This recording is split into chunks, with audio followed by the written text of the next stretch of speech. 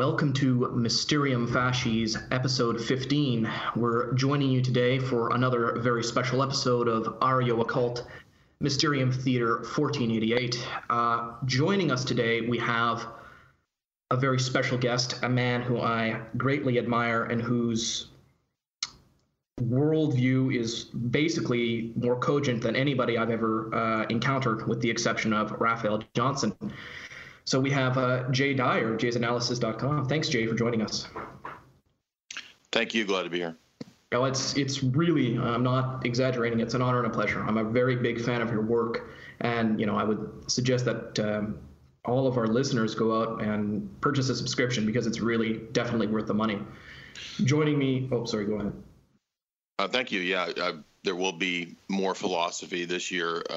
I know that we took the detour into Tragedy and Hope, but before that we were doing Plato. So next there's going to be, I think I'm going to do Marcus Aurelius's Meditations will be the next thing I cover. Fantastic. Yeah, the Tragedy, I listen to every episode of the Tragedy and Hope, and I think it's actually absolutely essential, just to kind of get a big picture view. Mm-hmm.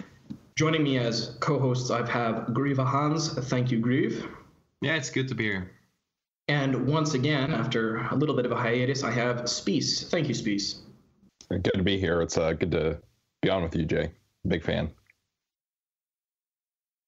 Excellent. So we got a couple of different topics that we want to talk about. I mean, Jay, your area of expertise is so broad and comprehensive that there's so many different things that we could make an entire episode just talking to you about. So I've kind of picked out a few different things which I think will be useful to discuss. And the first one I think maybe we ought to go into is, esoteric Hollywood. So you've just released your new book, Esoteric Hollywood. So do you want to talk about, kind of in just a little pithy pitch as to what's going on with that? Yeah, sure. I like movies, and I've always liked movies, and I wanted to do comedy, and that's what I always thought I would end up doing when I was younger, because I was very active in theater and all that kind of stuff. And then as you get older and you learn more about the world, you realize that, you're like a white dude. You're not really welcome in that world, most likely, unless you pretend to be like a total Democratic Party operative or something. So I kind of lost the fervor and zeal that I had for doing something in terms of theater and the arts. So I just went the route of philosophy in college and theology. I started at Bible college for a while, and then I decided that the Baptist faith was retarded and stupid. So I left that and got into, for a long time, Catholicism and Thomism and then all that kind of stuff. And then over the years, made my way gradually towards Orthodox theology and traditional Orthodox thought, and but all throughout that period, even when I was getting into conspiracy-related stuff when I was like 18 or 19, I was still interested in film, still interested in movies, and it just kind of was a side hobby. So I guess the irony is that even though most of my time and attention and focus was on philosophy and undergrad and grad school and reading all these guys and going to debates, and I mean, I literally would drive across the country and go hear guys debate theism and atheism and Darwinism and evolution and anything that was interesting. But I never would have thought that the book that I would end up writing would be a book on movies. So the first book that hopefully eventually I'll have books on philosophy and metaphysics and things like that too. That's at least my plan. But it just so happened that the first book ended up being movie related. So yeah, I did over the last 6 or 7 years. I just as a side project, I was like throwing up movie analyses for fun, and I'd read a lot of Michael Hoffman's stuff over the years, and the author of Secret Societies and Psychological Warfare and Judaism Discovered and many other books. And so Hoffman had this analysis of conspiracy theory with Mel Gibson a long time ago. It's been on the internet since the late 90s, and I always thought it was a neat approach to movies. And then when I was in my undergrad and I was taking some film classes, Hollywood history classes, and stuff like that, I realized that actually there's a lot of conspiracy in film. So it just treats of that topic in general, and it covers kind of your major directors like Hitchcock and Spielberg and Kubrick and some David Lynch as well. And although it might seem totally unrelated to the types of subjects that we cover, actually, I don't think that it is. I mean, for example, I just did a talk on Seraphim Rose's book, Orthodox and the Religion of the Future, and there's quite a few places in that book where H.G. Wells and Spielberg and all this kind of stuff comes up. So I don't think that they're all unrelated topics. I'm a kind of a holistic thinker, so I tend to see things big picture and how everything interrelates and try to integrate things. So what this book is just maybe a collection of several years of my thought about and reflection on movies that maybe I'd grown up with, everybody's grown up with. If you grew up in the 80s especially, so there's a lot of, Spielberg 80s stuff. There's E.T. and like Labyrinth and Ridley Scott movies, Blade Runner, that kind of stuff. So if you like the art of filmmaking, and I do think it's an art that I find fascinating, then this is a good book. It's a book that deals with geopolitics. It deals with the esoteric. It deals with philosophical concepts, ancient philosophy, Platonism, and how all of that relates to modern, I guess you would say, preeminent directors, right?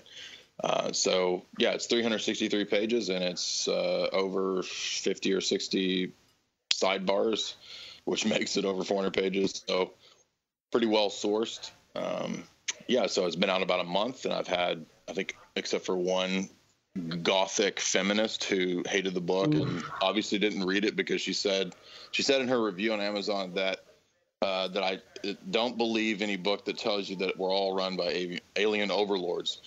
And well, aren't we? I spent about 30 pages arguing against the existence of aliens, so she obviously didn't read the book. That's a very valuable critique, I can tell. Yeah, but the other 20 or 30 reviews on Amazon and Goodreads are all 5 stars. So the reception has been great, and if you're a movie nerd like me, and you like philosophy, and you like conspiracy, and you like any of these other topics, cults, intelligence agencies, blah blah blah, this is the book for you. Oh, that's fantastic. Yeah, that's one of the things that I think I actually found out about you through my friend Speece here. He introduced me to your work, but I had first I came into this background what I'm doing now actually much this like a similar way that you did. Like I was into conspiracy a lot in my youth from my father, and so I had heard you and Pharrell on various podcasts, Caravan to Midnight, that kind of stuff. And I came out of the same thing, Catholicism, traditional Catholicism to Orthodoxy. Mm-hmm. So I'm in a similar position, and I perfectly understand. And that's why we wanted to get you on, is because you and Dr. Raphael Johnson, who we've had on several times on the show, have the most holistic, the most cogent narratives and worldview. And one of my favorite quotes from Dr. Johnson is that if it doesn't make sense, it's not true. Yes, I would totally agree with that. Yeah, and that's the thing, is there are very few, especially, we're going to get into this a little bit later on, but especially in the alt-right or the far right, there are very few people who actually seem to examine every single piece of the picture as far as worldview goes. And so many times there'll be these kind of glaring fields of omission that they will just refuse to interact with. Conspiracy is a big one. It might have been you on Red Ice after the Texas shooting had happened, and you were critiquing kind of the alt-right's kind of blind acceptance of the mainstream media narrative of what had occurred. Right, which they tend to do quite often, and that's been my consistent critique of the alt-right, yes. Right, and that's something that we're sensitive to, and we've actually, several of the panelists here have been harshly critiqued on various forums and things in the past, because for that very reason, we questioned the mainstream media narrative and said, look, guys, just because it's useful to you doesn't mean it's true. Exactly. Yeah. In fact, I'm not at all pro-Islam, but I saw, I think Breitbart or one of the right-wing alt-light sites. I forgot what it was. They were posting images of supposed riots by Muslims in Germany for like Oktoberfest or something. I forgot what it was. It wasn't even riots. It was like people shooting firecrackers, and one firework hit a homeless dude. Now, so that's not true, right? But I'm also not going to admit that Merkel isn't, intentionally wanting to bring in a totally different culture of right. I mean, it's attempting to genocide the German migrants. people. Right. Yeah, and I talk about this constantly, so I don't understand why people have such a hard time figuring this out. It's not. I mean, Kelly Greenhill, I've posted her paper many times that talks about weaponized migration, right? So the consistent left, I guess you might call it, maybe the Sibel Edmonds types or these kinds of people, they'll talk all day about things like, the Syrian people have a right to their nationality and heritage, and I would agree with that. I agree that the war in Syria is wrong. And then they'll turn around though, but they won't allow that for me. Like, I'm not allowed to have my heritage, right? Well, you're a white man. This is the hypocrisy of that kind of an anti-war left that's left. The anti-war left kind of went underground the whole time that Obama was there with left cover. Right, bombing other countries and so forth, and then suddenly now that Trump's here, the anti-war left reemerges from under the rocks, right? Where have they been? But anyway, that's a totally different topic. But yeah, no, I mean, we could probably get into any tangents and just follow them all day, but I want to kind of go back to this. So, on the subject of esoteric Hollywood, I mean, we've kind of talked about this before on the show. I mean, that is enormously influential because they're the primary culture formers along with academia. Yep. Right, and I mean, of course, we know because you're trained in theology, the maxim. It's lex credendi, lex oriendi, right? And so your core beliefs and the way you pray determine your life. And so, I mean, that's the thing, is what Hollywood gives us is an integral worldview full of, as you would say, the presuppositions that are left undeconstructed. And so when we kind of accept the narratives that are being given to us from Hollywood, I mean, they literally shape the entire view of the universe. Our metaphysical system. And so I guess what I just wanted to talk about is, and this is going to be kind of a broad question, but like Hollywood as a control mechanism vis-a-vis culture formation, and maybe like relating that, back a little bit to MK Ultra. How does Hollywood kind of brainwash America and the world and, box it into a certain worldview? Well, what I started with in the book was talking about Hollywood and film viewed from a religious or ritual perspective, and that's what a lot of people don't do. They don't think about the world that way anymore because everybody's sort of living under the spell of this notion that since the Enlightenment we have obtained objectivity and neutrality, right? And so prior to that, the world was in darkness and we had dark ages and superstition reigned, and then with John Locke and Diderot and Voltaire and these characters, suddenly light has come, and now we have objectivity, right? Because of the scientific revolution and so-called science has allowed us to figure out that, you can look at an earthworm and inspect its length and squish its guts out on your finger and smell the earthworm and taste its worm. And once you've figured out all of its properties, you can then expound and extrapolate from that it's millions of years old and from what species it evolved and so forth and so on. So, but none of that's true, right? Because there's no such thing as a completely objective, neutral approach to Are you sure, phenomenon. Jay? There's no empirical brute facts, these Platonic forms floating out there that we can hit people with? No, there's no brute facts, and that's something that, again, the majority of people still live under this delusion. And one of the great things that I liked about Spangler was in Decline of the West, where he talked about this, that we're still we're still living under the spell, the skeletal remains of the Enlightenment period, and it's eventually going to die off because it doesn't make sense. It's inherently contradictory with itself. Now, I don't agree with everything Spengler says. I'm not a historical relativist or a cultural relativist, but I think that's a great insight. And so when I approach Hollywood and film and things like that, I look at all these things from a religious perspective, because I know that ultimately that's how man functions and operates. Humans are constituted to be religious beings. Even in their irreligion, they are fiercely religious. And I think Nietzsche made this point in Ecce Homo, or one of his books. It was a long time ago when I read it, but he talks about the pale-faced atheists who are basically evangelists for atheism, and he said that they're just as stupid as the Christian evangelist, and I think he's right to a certain degree there at that point. I mean, he realized what the atheists don't realize is that you're just operating still on the presuppositions that there is objective truth, and Nietzsche's point is that there's not really objective truth, right? So in the same way, when we come to anything in life, and I generally think that people that call Darwinism or scientism or religion are totally on point. That's absolutely correct. I believe there's a famous essay by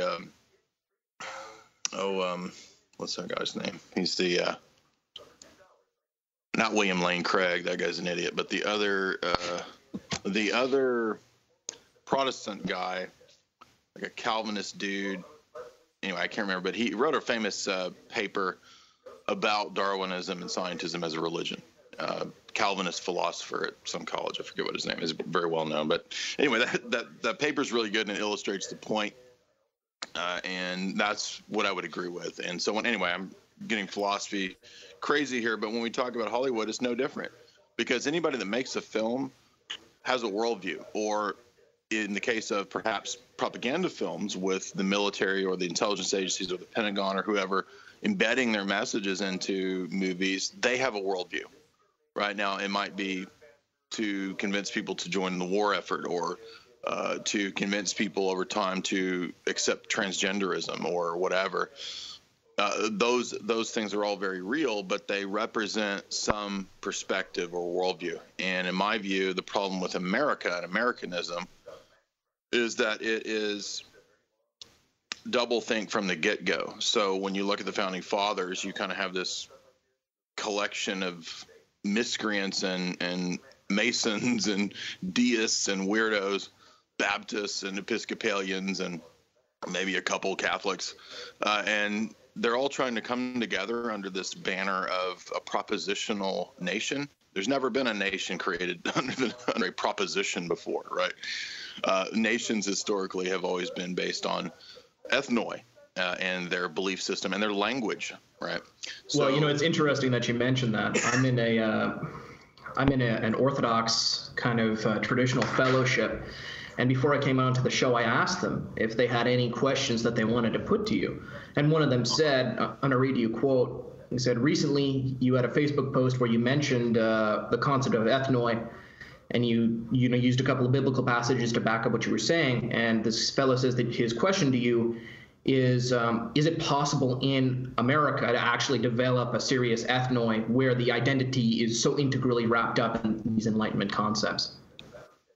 I don't know. I keep going back and forth on that, because like a year ago, 2 years ago, I would have said no way, because I just didn't think anything. So we're way too far down the toilet, and we probably still are. So I'm not sure what Trump represents yet, but I've taken a positive approach to Trump with some criticism. So the reason I say that is just to say that there is reason for optimism. There's reason for hope. I think that we start to realize that the globalists, the oligarchs, the elite, whoever, those that are running our country are not God. They're not infallible. They're not indestructible. And so that we really can have victories and we can change things.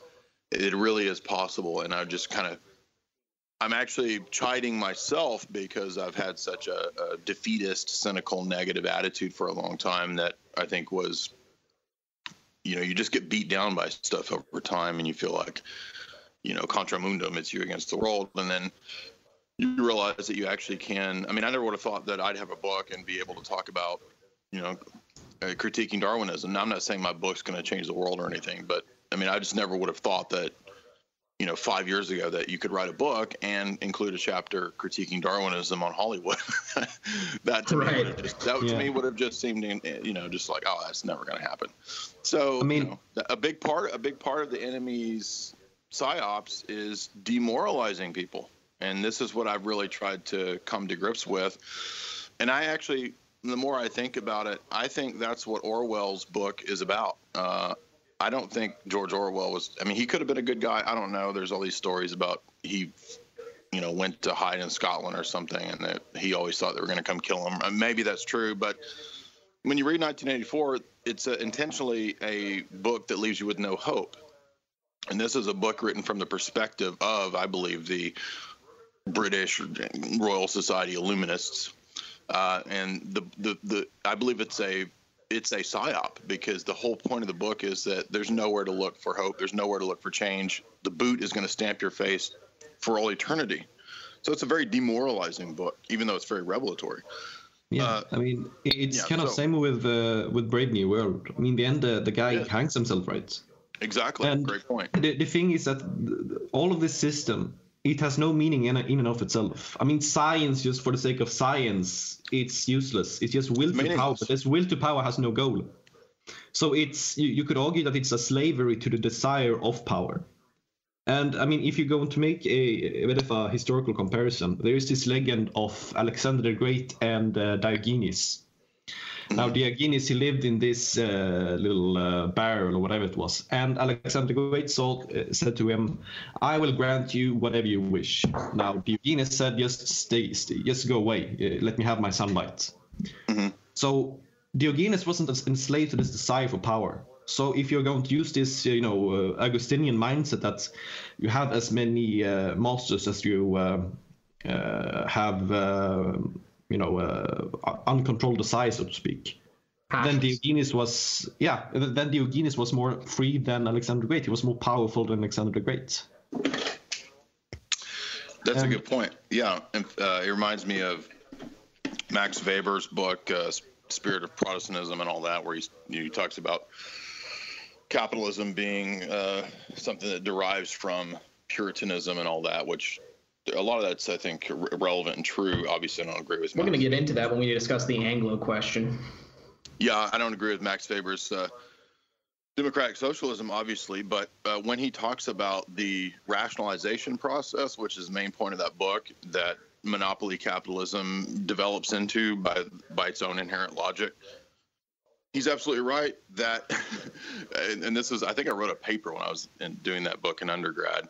And my argument was that point was like, okay, so we've got this giant rationalization process. Okay, so we're going to be run by Google and Microsoft and all this kind of stuff. But what is the purpose of the rationalization process? Because reason and rationalization presuppose telos. They presuppose some sort of purpose or goal to which the syllogism is moving you, right? Through the force of the logic is moving you to some point or conclusion in the argument. And so in the same way, if we look at giant corporations and systems analysis and how Microsoft works and how the computer works and all this kind of stuff, that it's all very rational, very logical, and it's supposed to be moving towards something, but there's no goal because they're totally nihilistic, right? Well, no, Jay, don't you see utilitarian morality is all that exists? It's all just competing for evolutionary advantage. I mean, we're hedonists, I mean, the only thing we're conquering at this point is just an infinite void. It is, right. And so there's like, I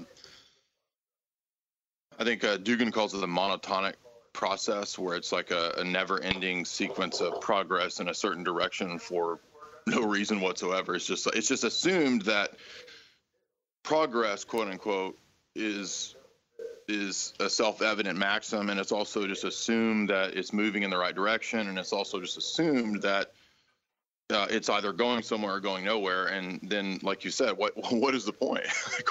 Yeah, well, Dr. Johnson makes this point, that if anybody ever promises you anything but doesn't give you the end goal, you should not believe them. He's talking specifically about Marxism. It's like, we need the revolution. A revolution for what exactly? Right, and that's what I was. In fact, I woke up this morning thinking about that. And I was thinking about how everybody lives under all these promises of things and I was just thinking about so we talk about globalism, and I was reading all these think tank papers yesterday, and they're always talking about, the growth of global capitalism and globalism, the hope of globalism. No, it never says what it is. What is the hope? Right? Well, yeah, what is the just end purpose of all this? I mean, this is kind of what Spengler talks about as well in The Decline of the West. This super Faustian mentality, just progress for progress' sake. Mm-hmm. Absolutely. Just meaningless platitudes. They don't have any significance, and it's just more like propaganda than it is anything else. Exactly. So you end up building this huge machine, and then you're kind of stuck there. That may have been the point. I mean, it's kind of atheistic. I don't agree with it, but that movie, it makes me think of that movie, Zero Theorem, that Ridley Scott movie that's really weird with Christoph Waltz, where he's like running this giant machine and he's waiting for the God code that gives it all meaning. And he just he sits in this like giant facility. It's like an old cathedral that's a giant computer facility, and all he does every day is like punch these little buttons. He's like a code writer, right? And then he discovers that there is no like meaningful God code. It's all just irrational. Like you just built this giant machine that's pointless. And so, I mean, it's very nihilistic, but it's illustrative for the point of making, this argument to the atheist or the nihilist or whoever. It's just sort of like, you built this giant machine that has no meaning, so you might as well just blow it all up, right? And a lot of people, I think people like Lenin and these nihilists who are more consistent come to that conclusion. They're like, well, yeah, actually, okay, it's all meaningless. Yeah, it's all flux. Right. We had a discussion, and I'll give this back to Spies and Griva Hans. We had Dr. Johnson on a couple of episodes to discuss like the philosophical and theological basis of Freemasonry and Kabbalism, and that basically was our conclusion: is that they just believe it's all flux. They don't actually believe in ontology or telos or an end.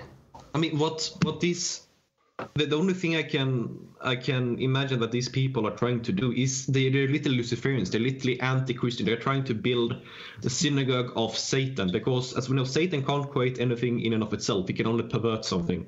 So what he's trying to do is all this is just trying to pervert that which is already created. It's like dissolving it into a sort of prime matter, then build something new from it.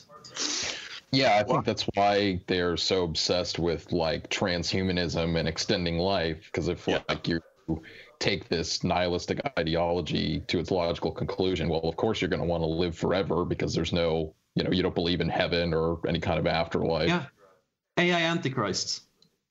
Yeah, Mark Hackard and I had a good interview a couple of years ago. We were talking about this, and we got to laughing because it was like, well, so you build a giant, like, let's say transhumanism happens in the fullest sense, and you build like some giant robo chariot by which you're going to fly around the galaxies. And then it's just you as a robot flying around the galaxies, like like HAL 9000 or something, or like the Dr. Manhattan in Watchmen. Like what's the end goal? So it's just you, right? So like the last transhumanist globalist person, like George Soros has like melded with the bots, and he's flying around alone in the universe. And then, so what do you do then? Well, I guess you just blow up planets and you just blow everything up. So what else is there to do? I mean, it's just it's total nonsense. But it makes me think of Camus. Doesn't he argue that you should just kill yourself? Like, why not? Yeah, that's the existentialist thing. Once you take that route, once you take that view, there's no moral. There's no benchmark of qualification by which to say that there's a preference for existence or non-existence. Yeah. Like to say that you should exist assumes some notion of the good still, right? But you've already jettisoned all that. There's no Right. Well, yeah, exactly. There's no ontological grounding. And I mean, there's a really famous quote or not famous quote, but something clever is nihilism is easy to start but hard to finish. Oh, there you go.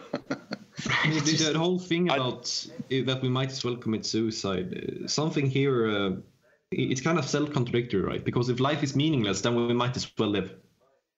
And this assertion that life is meaningless, exactly. It's purely intellectual. And we know that there's certain things you can't explain. Art, for example, you can't explain art. You can't explain why a painting is beautiful. It just is. This proves that there's something more than what you can just intellectually explain. So therefore, we might find a meaning in life in that which we can't explain. I mean, the meaning is separate to that which we, incarnate the meaning with. Yeah, well, there's the dictum of I think Hume that you can't get an ought from an is, right? So once you adopt this perspective of say radical empiricism or something like that, or nihilism or whatever, you can't get any objective is or ought, like you ought to do this. And so it's just a manifestation or version of that same point that if we're all just in a meaningless, chaotic universe, then there's no preference for one or the other. So, I mean, literally, everybody should also be able to live or blow themselves up. Like, there's literally no difference between the two whatsoever. Well, yeah, exactly. I was actually talking to a friend of mine who's at Oxford and a very educated guy, but he's sort of tends to agnosticism and scientific empiricism, and so I was making an argument for God from logos, from the intelligibility of the universe, and he basically reduced it to the point where he was like, well, how do you even know that there are not universes that are unintelligible, right? And so I just said to him, well, okay, I'm going to make a purely utilitarian argument. If we can't prove anything through sense data, the utilitarian mode is to pretend that we can. It makes people happier, empirically speaking. Yes. Good point. Yeah, one thing I did want to say, too, about Kabbalah, to be fair to... I read a good bit of Kabbalists and Kabbalistic tradition, and I get the impression that yes, there were Jewish thinkers who wanted to, who were into the black arts and things like this, and they took a very occultic view.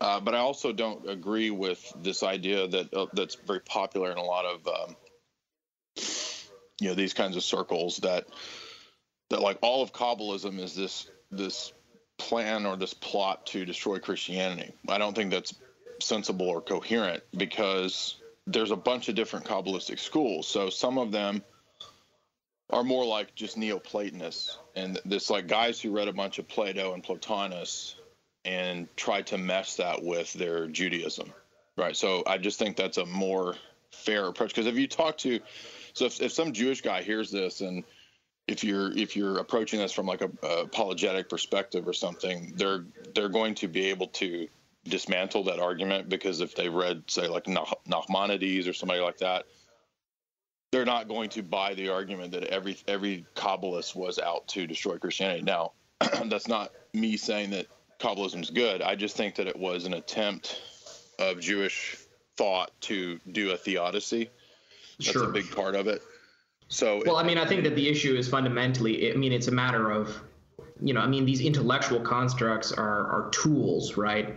And so, if you're trying to understand like metaphysics, even if you won't comprehend it, you still have a decision with what to do based on that knowledge.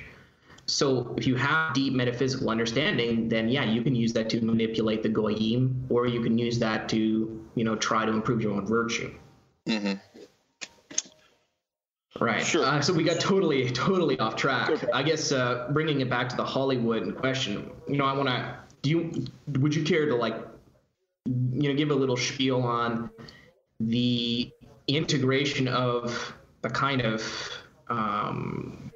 like Anglo-Jewish military-industrial complex and intelligence apparatus and Hollywood? How is Hollywood used as an organ of the control system generally, and what most people are just blissfully ignorant. They just kind of, even if they think as Hollywood is Jewish, they think that it's mostly motivated by profit.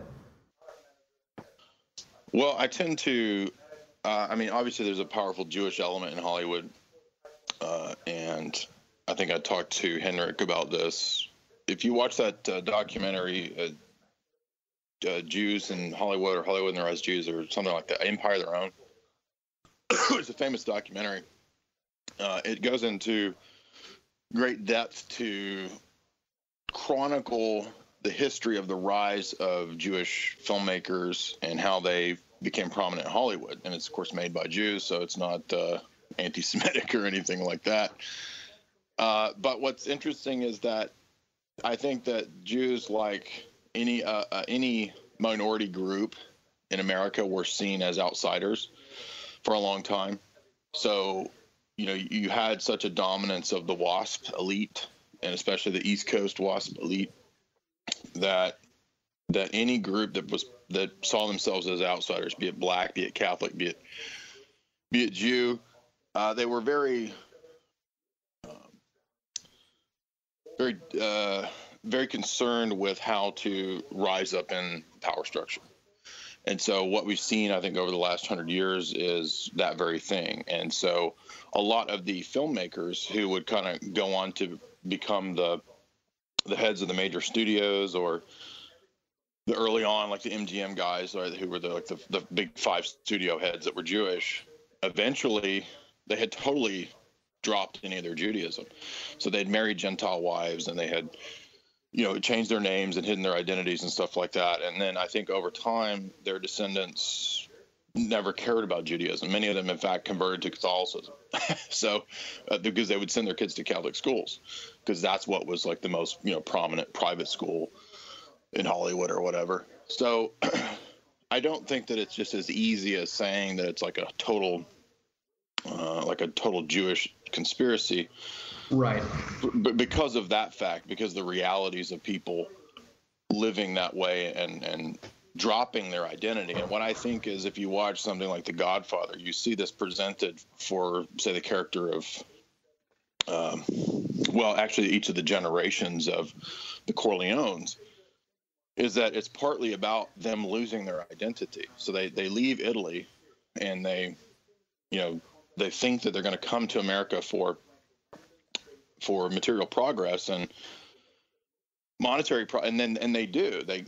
He becomes very successful because he learns the system is here very corrupt.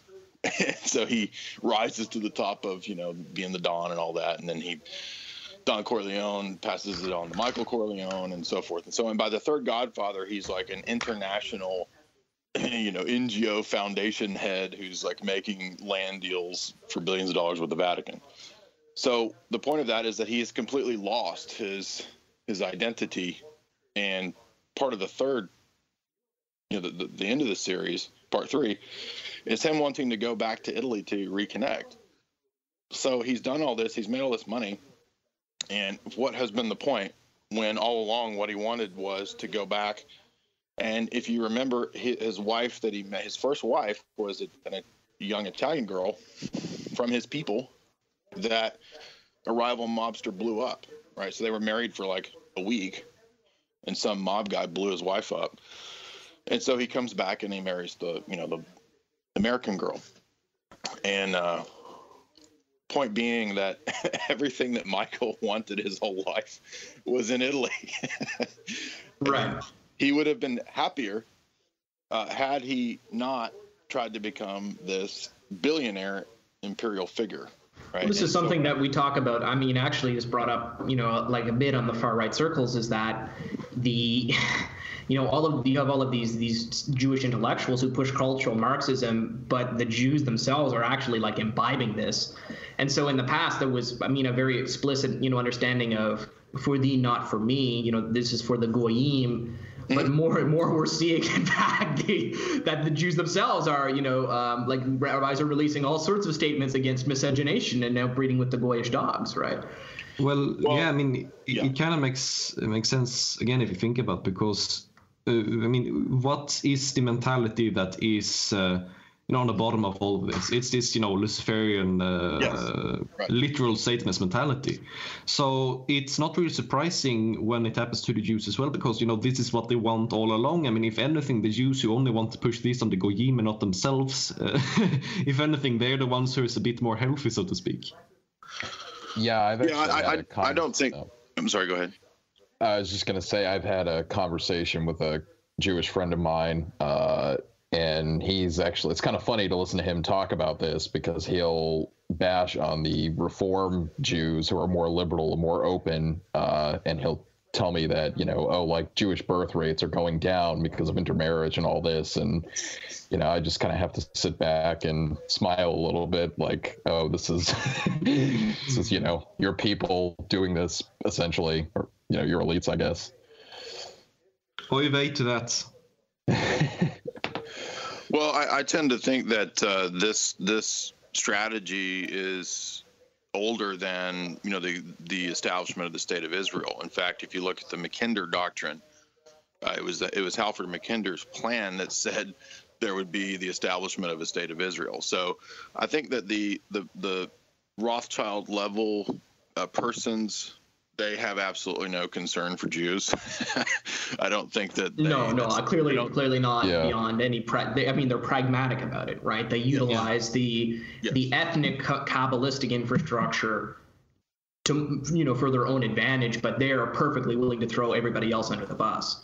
Yeah, Spengler essentially said that Jews and Anglos are essentially the same, and that's why a person like Disraeli could actually become prime minister in UK.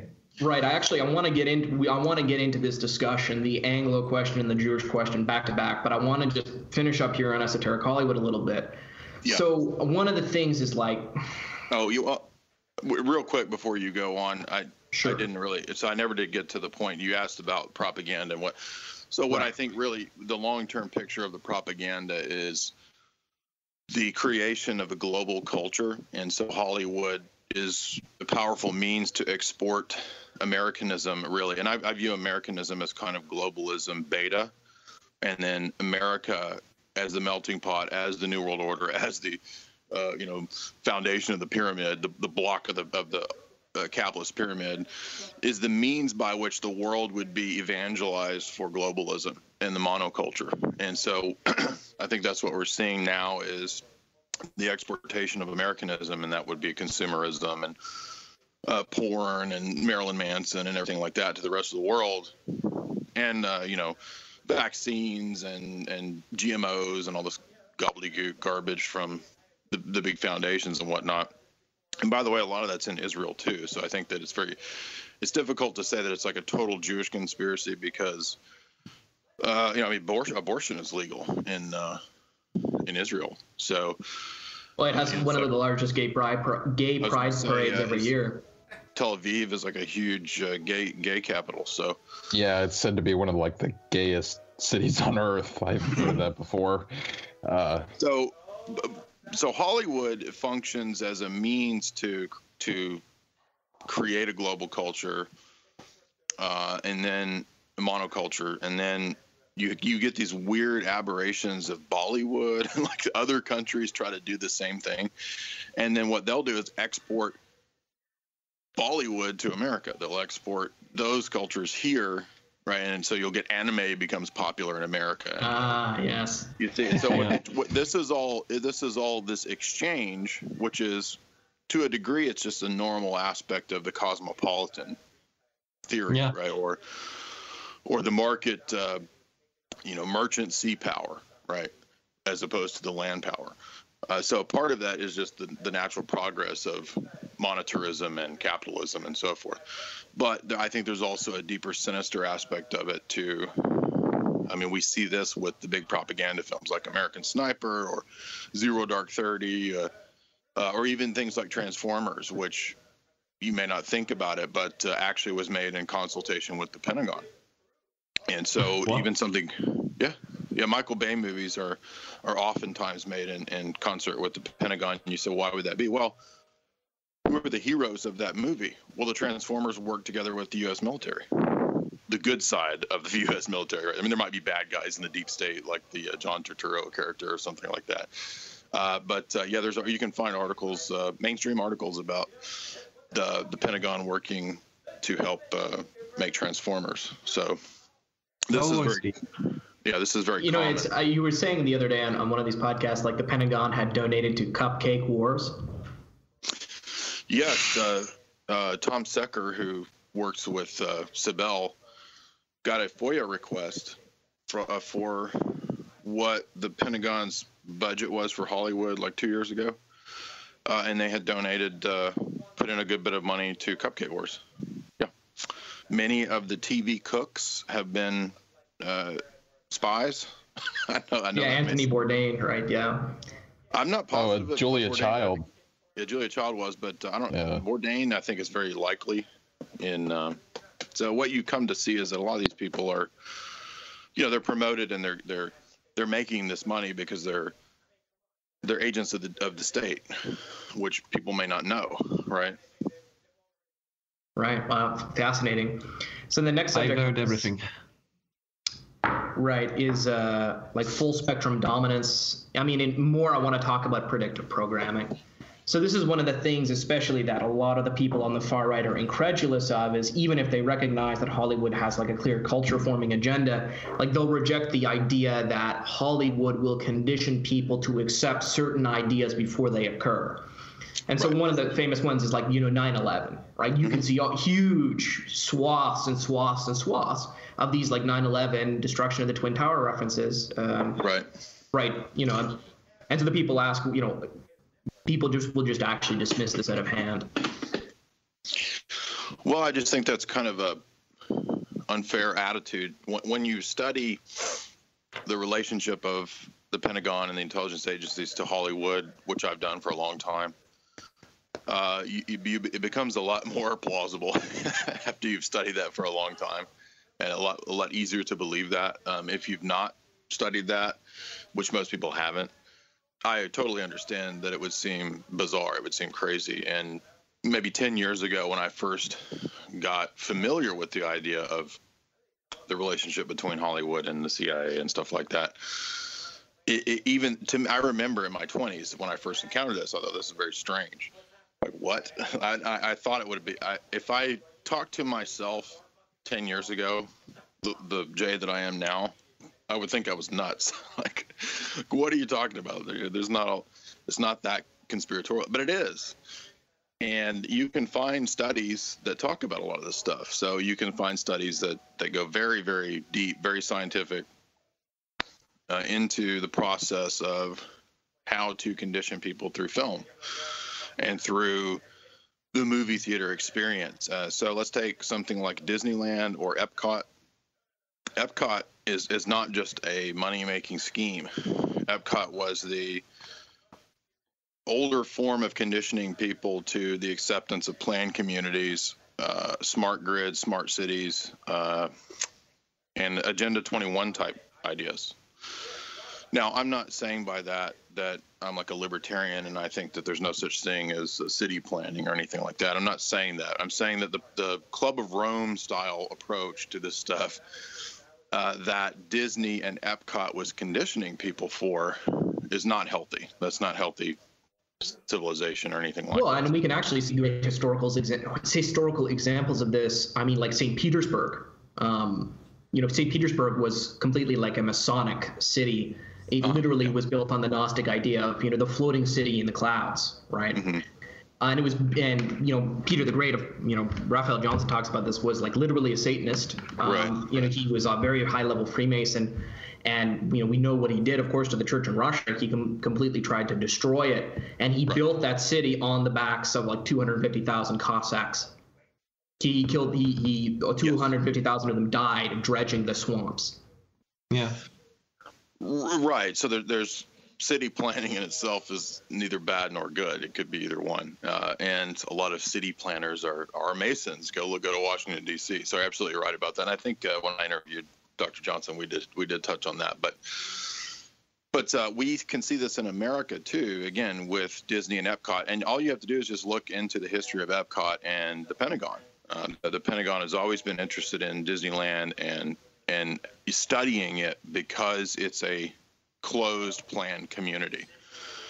Theme parks, things like this. Now, I know that sounds crazy, but that's, if you think from the perspective of a nefarious Pentagon planner or from a corporate planner, it makes perfect sense because you want to understand human psychology, motivations, managerial theories, the creation of the company man, and this kind of stuff out of the 40s and 50s that the CIA and the advertising companies were studying. All that stuff is real.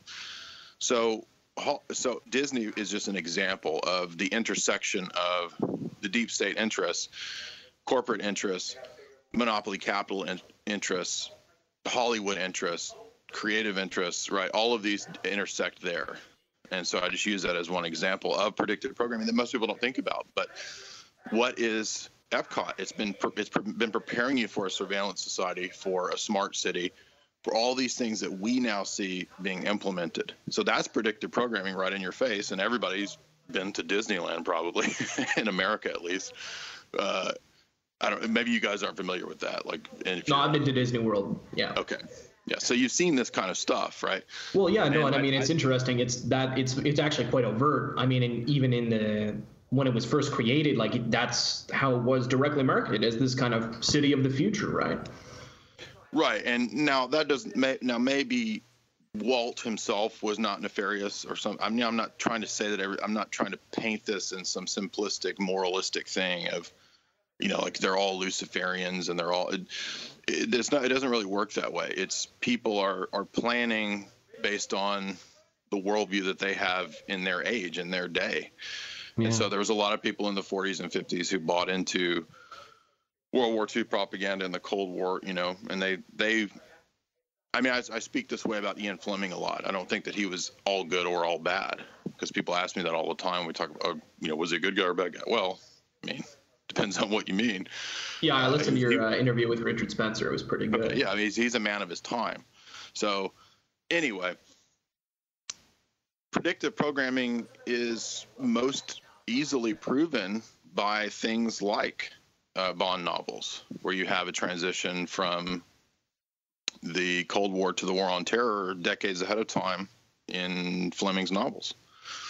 With Smersh, Spectre, predictive programming is demonstrated again in things like the Pilot of the Lone Gunman, where you have the remote-controlled jets being flown in, hijacked remote-controlled planes being flown into the towers. By the way, you yes, say, well, how could that be? Well, Dean Haglund did an interview with Alex Jones about 10 years ago where he said that the CIA was there on the set telling us what things they would like to have in the script. So I think that that's the most reasonable thesis for how you could have the events of 9/11 ahead of time in so many fictional accounts. There's an Iron Man cartoon from the 90s which has both the towers being destroyed and a plane flying into the Pentagon. Again, in 1995, the old Iron Man cartoon. And I've had this on my website for, 6 years. I mean, I don't think that's accidental, especially not when you look into even children's cartoons, right? So if the CIA is interested in cooking shows because they're interested in culture and culture creation, and cooking and food is obviously a big part of culture, they're probably interested in cartoons. And then when you look into people who have consulted on cartoon shows like G.I. Joe and the Friedman character that I've talked about for, on many podcasts. Actually, I found an interview with him that I dug up where he talks about his consultations on cartoons. Yeah, here it is. It's called He Killed Optimus Prime, an interview with Ron Friedman, the writer of Transformers. And he is he's an architect and a teacher from Chapman University. So when you go back and you watch these cartoons from the 80s, like G.I. Joe and Transformers and whatnot, they'll have all these very strange things that we 20, 30 years later find out are real embedded in them. Right. Now, would I be remiss in asking if that name echoes? If what? Are you familiar with the parentheses, the echo meme? No. What is that? If a gentleman's name has 3 parentheses around it, or you pronounce it with an echo, it means that he's Jewish. Oh, okay. So we would say Friedman, etc. Okay. Anyway, there's one thing that I want to ask before. And I remember seeing an article, I think it was from CNN or something, a while back. And this was on their actual website. It was still on the actual official CNN website or NBC, whatever American newspaper it was. And this was from September the 10th, 2001. And this was about literally saying that the Israelis could launch a false flag against, for example, the Twin Towers, to drag America into a war. And I tried to see, if this was on fake websites, and it wasn't. Now, I lost that link when my computer crashed a year or so ago, but it was really, really eerie. I mean, you see such a thing on, such a big website, and it's, the day before as well. It's just insane. Hans, his conspiracy theories, what are you trying to prove? Come on, this upsets my simple utilitarian worldview. Okay, clearly, I mean, we don't like Muslims, and if Muslims did 9/11, that's a good reason to not like Muslims. So please, Hans, okay, we don't need to talk about the truth, okay? Well, I mean, it just fits into the narrative of Clash of Civilizations, of pitting Western so-called Christianity against Islam. And, right, and that's something I want to talk about if we get time. How long have Bernard Lewis and Sam Huntington been talking about this? And hint that suggests to me that there might be a bigger game at play here to wipe out those two views. And then, by the way, I wanted to mention too that there are other. If you wanted to really take on the issue of predictive programming. That is just a term that has been used by you conspiracy people for a while, but it's already been taken on by like academics many times over. So you can get other academic publications like the CIA in Hollywood out of University of Texas Press by Tricia Jenkins, where she deals with it, and the CIA consulting on J.J. Abrams productions and Alias and things like that. There's a book called Operation Hollywood, How the Pentagon Shapes and Censors the Movies by David Robb. There's many other examples of this other than my book. There's Ian Fleming's Secret War by Craig Cobble that goes into a lot of the Bond stuff. So, yeah, all of this has already been dealt with. It's just that the public doesn't live in, academia world, so they don't know any of this stuff. Right. There was something, I'm interested in the links between British intelligence and the rise of Salafism. But that's something, that's kind of ancillary, maybe for another show, another day. Well, I can tell you two good books on that would be sure. Let's hear it. Mark Curtis, who's a Royal Society researcher fellow. Secret Affairs, that's a really good book. I read that several years ago, about 500 pages on this topic. Oh. You can read also Robert Dreyfuss's book Devil's Game, which is dedicated to this topic. I did a whole talk on that book. And then Ingdahl's a little on the left, but his Lost Hegemon that he just did is dedicated to that. Interesting. It's fascinating. So, and if you want the master tome that will take you forever to read, Stephen Dorrell's MI6. Okay. Is that the authorized history or? No, he's a British professor of University of, I forgot what. I exchanged a couple emails with him, but he's just a professor of the history of espionage at some UK university. I don't remember what. Fascinating. So the what I wanted to discuss with you, and this is something I think is absolutely critical, is so I listened to all of your Tragedy and Hope lectures. Yeah. And I thought that they were, number one, I want to say thank you for actually reading through that very dry tome and kind of distilling the good bits for us. You're really doing a public service. Yeah. It was a lot of work. Yeah. So, God bless you for that. The second thing is that I think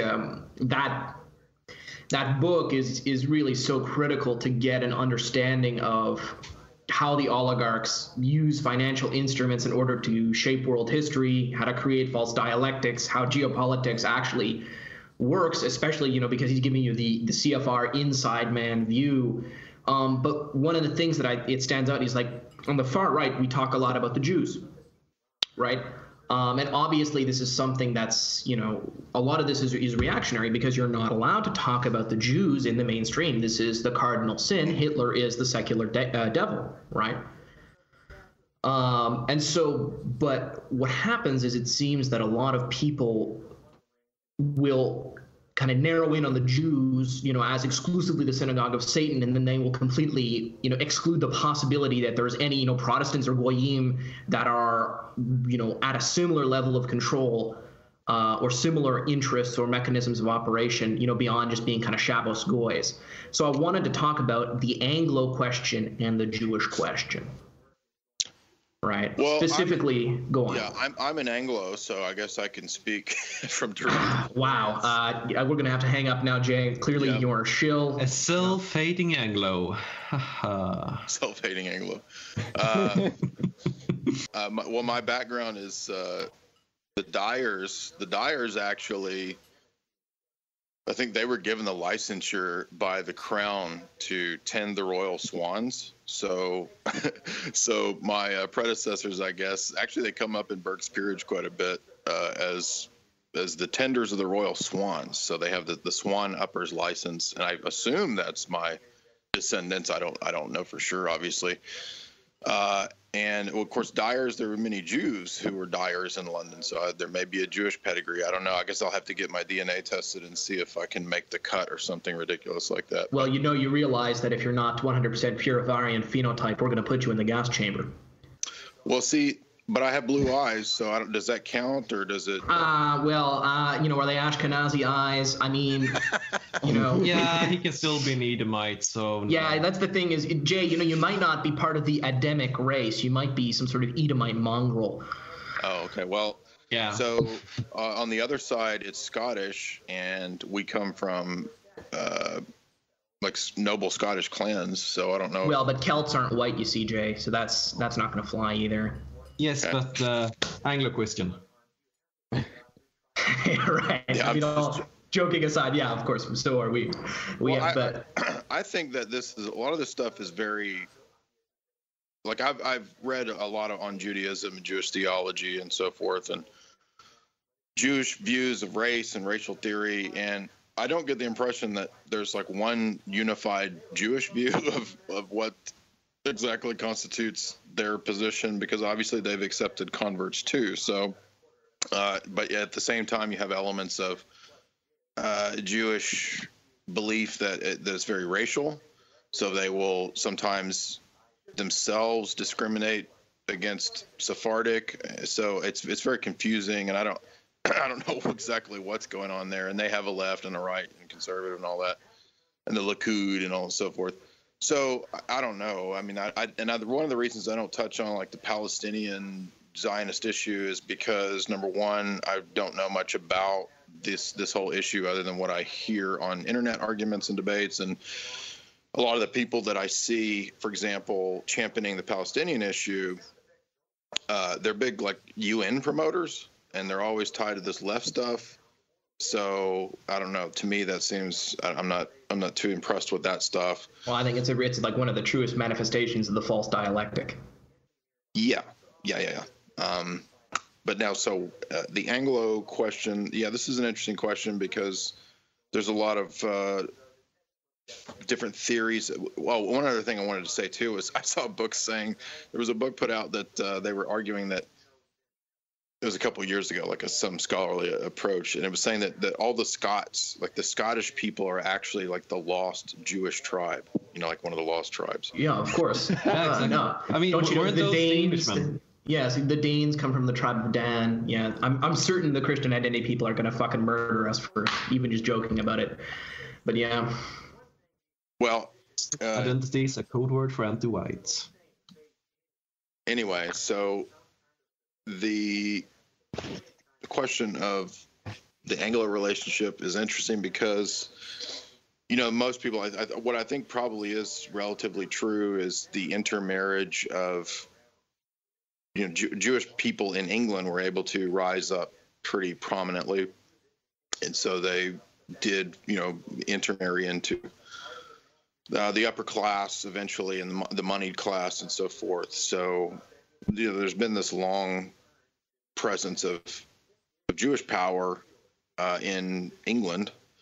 So it's very hard to parcel that out and distinguish it. And I don't know that anybody has like some real. I think that a lot of times we think we know everything that's going on, but a lot of this stuff we don't really know. So like, the questions of origins, like we don't know who the fuck the original, what happened to the tribe of Dan. Now maybe somebody will figure it out. I'm not saying it's not possible, but a lot of this stuff is theory, is what I'm trying to say. So,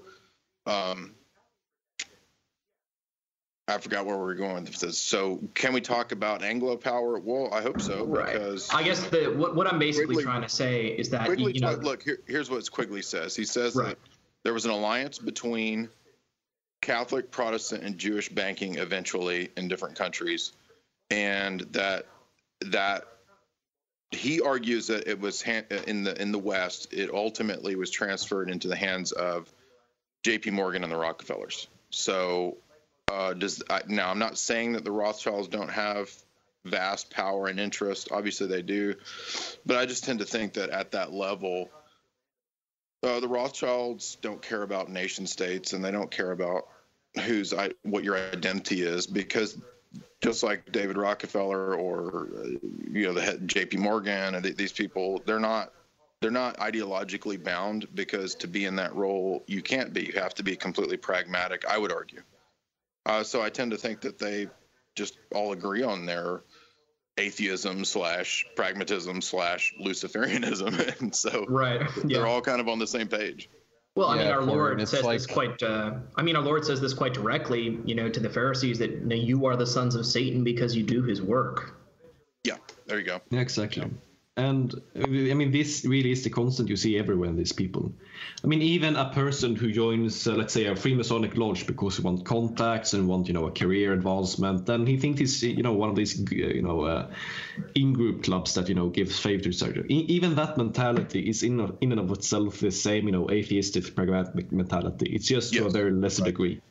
Yeah. So you could say that even these people are, without realizing it, they have the same Masonic mentality. That's a good point. Absolutely, yeah. Will you do what it takes to get mammon? Yeah, exactly. Right. Did you want to add something here, Spees?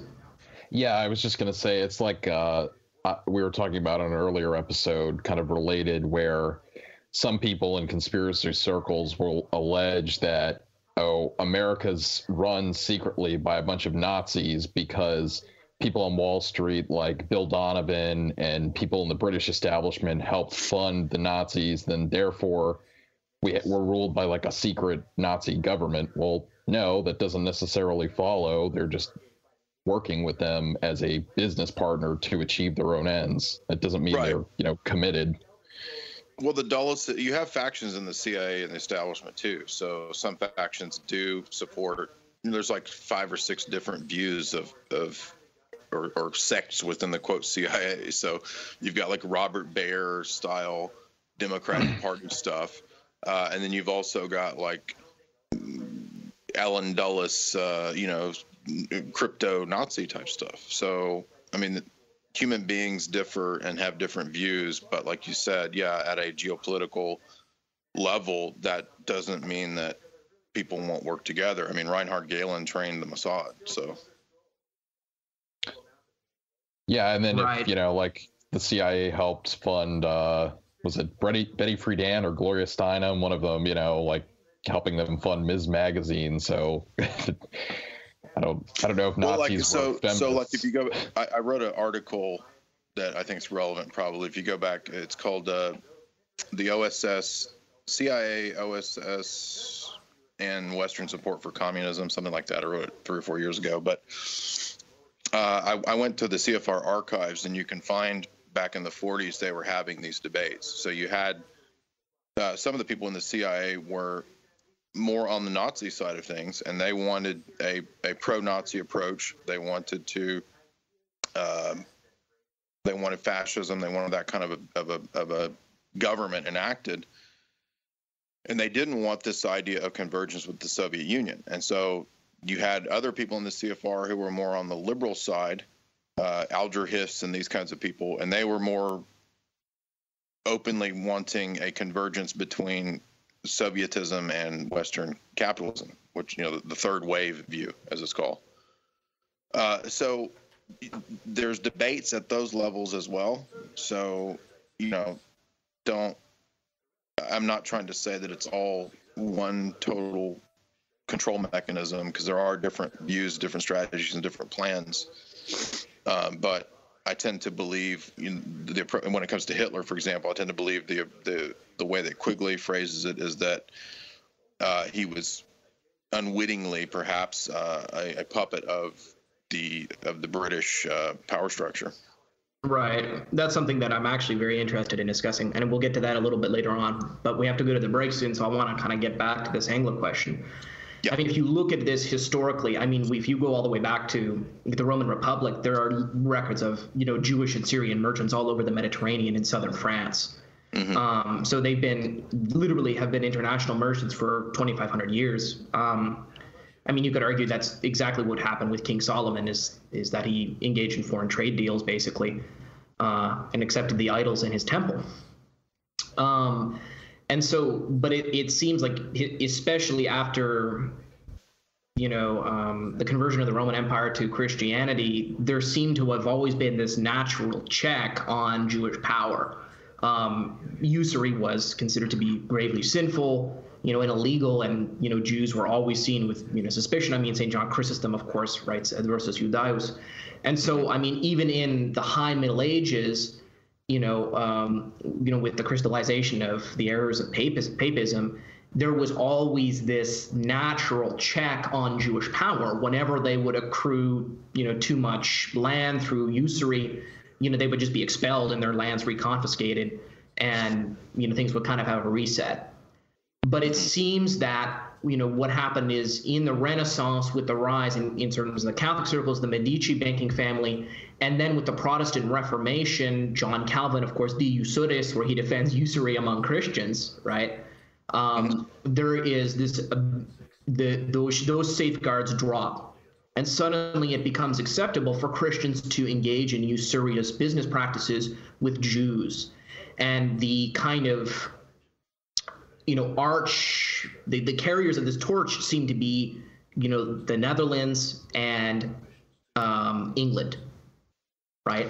And so my kind of view would be that the Anglo question, having to deal with the embracing of Protestantism, sort of led the way for this inordinate Jewish influence that we see today.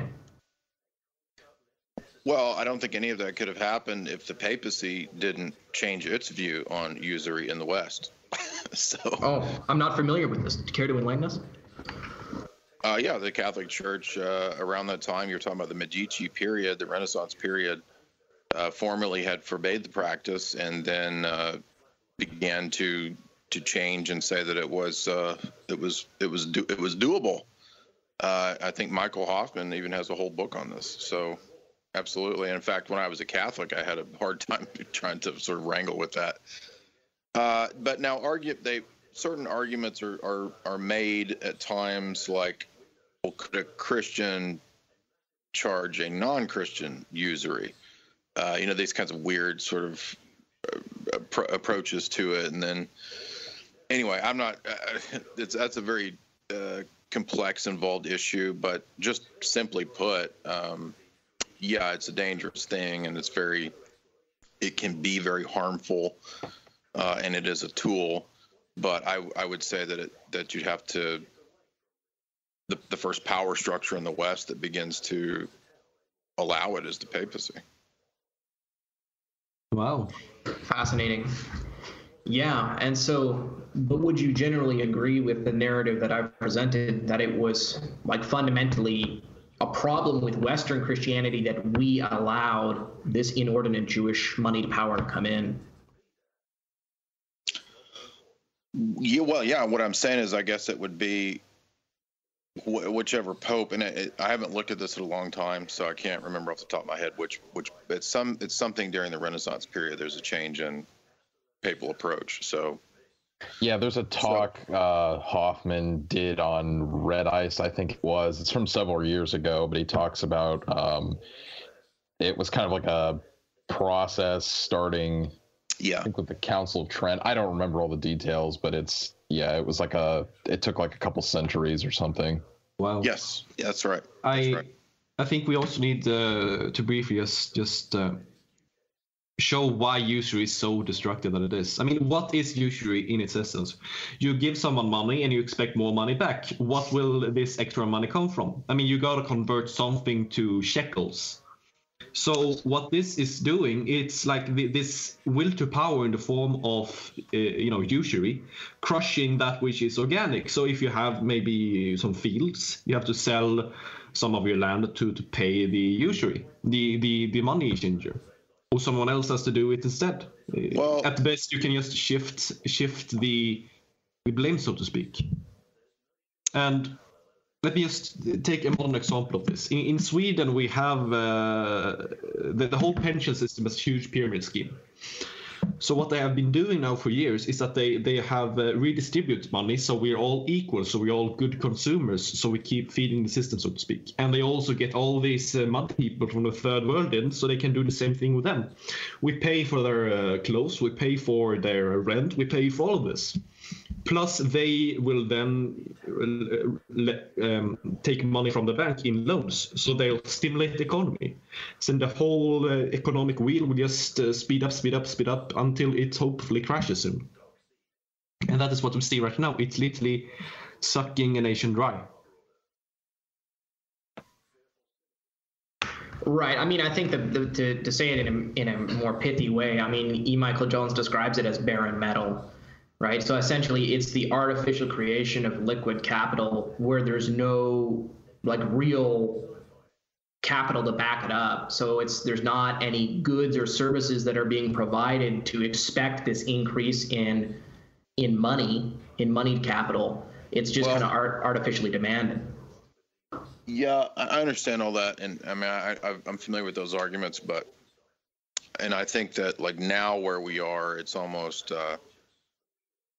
We were so dominated by this electronic fiat Federal Reserve type stuff, which did have its origins in usury and gold notes, and then like printing more gold notes than you had actual gold and all that. I mean, that's what Quigley goes into, and that's the irony, of course, of the libertarians is that they'll talk all day about tragedy and hope and Quigley, but they forget that Quigley says that the gold-backed currency and the libertarian philosophies of the 1700s, that's all the banker plot.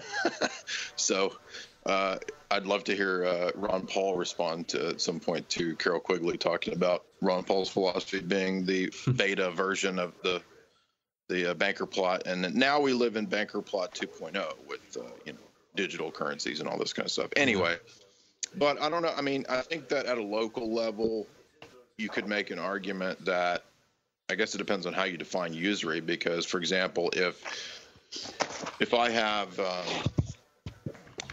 lot of capital, or if I own something and someone comes to me with a business venture and they want to borrow or they want money, I'm taking a risk by giving them the money for whatever their venture is. Now, if it's charity, that's something different. But if they're wanting to start a business or something like that, then I'm participating in the risk of this. And I don't think that you could use Christian charity to argue that like I'm somehow bound to have to help somebody start a business or something. I'm not bound by that. So now some people will define this as the most basic example of usury, that if I expect a return for the money that somebody borrows from me for some business venture, most people, what I think, say that that's like basic usury. I mean, I'm not sure I have a problem with that. I don't see why it would be wrong for somebody to expect. I would tend to agree with you. I mean, I think obviously, I think that you're correct. And I mean, when you give out a loan at risk, you're providing a service that has a real, like, quantifiable, now market value. We're talking about something else, though. Obviously, when we're talking about like these giant international banks and Ponzi schemes and all that, that's obviously a total scam. And so it's kind of, it's not. One of the things I've been thinking, here's what I'll say to this. One of the things I've been thinking about lately is, and I have a very high view of the Old Testament law, which I know Dr. Johnson does as well. So biblical law, for example, I think can still inform a lot of our practice and approach to the world nowadays. And I kind of come out of a theonomic tradition when I was a Protestant. We're familiar. We actually had a gentleman on that we were going to discuss that with, but yeah, no, go on. I'm familiar. Yeah, well, I was a hardcore Reconstructionist theonomist for a long time. So a lot of those principles I still apply. And I think if you look at something like, the Code of Justinian, you'll see some of those basic principles applied in Justinian's law as well. So I think that it's very obviously very true with orthodoxies. If you read St. Philaret or somebody like that, Philaret of Moscow, he'll talk about Christian principles in government and so forth. So anyway, but some of these areas are very difficult, very, very fuzzy. And I would, so if you look at the example of Solomon, and I don't think Solomon was totally a bad guy. I think that for the most part, he was a good guy until his latter days of falling into idolatry and so forth. But we get a lot of good stuff from Solomon, particularly if you look at the story of the woman, the two whores with fighting over the baby. Okay, so when Solomon's going to apply the law to this case, there's no specific example of like a penal sanction or a case law that tells Solomon what to do in this case. So Solomon, in his wisdom, right, applies a principle to the situation and resolves it, and he's of course lauded in Scripture for his wisdom in this case, right? And so he says he's going to cut the baby in half, if you recall, right? And then he knows that the real mother of the disputed child, the illegitimate child, is going to allow the other one to have it, because if she really loves her child, she's not going to want the baby to be cut in half, and she would rather the child be with another person if it's alive. Right. Yeah. So what I'm getting at here is that one thing I've noticed and been thinking about as I studied Christology intently over the last 10 years is that Christology really informs everything. And what we have in Christology is everything that's in the realm of the human is deified, right? Because the human nature of Christ is joined to the divine nature, and the energies of the divine nature deify the human, and that would include human reason. So human reason, even in aspects of law, requires deification. So what I'm saying is that what you see in that case is Solomon, because he has the Holy Spirit, his reasoning faculties are deified, so he's able to apply divine wisdom to that case. And I think that that's the kind of ideology and approach that we should have in our day too to government, is that some of these cases are going to be case by case basis. They're going to require human reason, and obviously we're not dealing with anything like that now. We're so far down the toilet, but who knows who might be listening? Well, of course. Well, that's exactly what I hear it. 500 years from now, somebody might be listening to this podcast. It's true. I'm serious.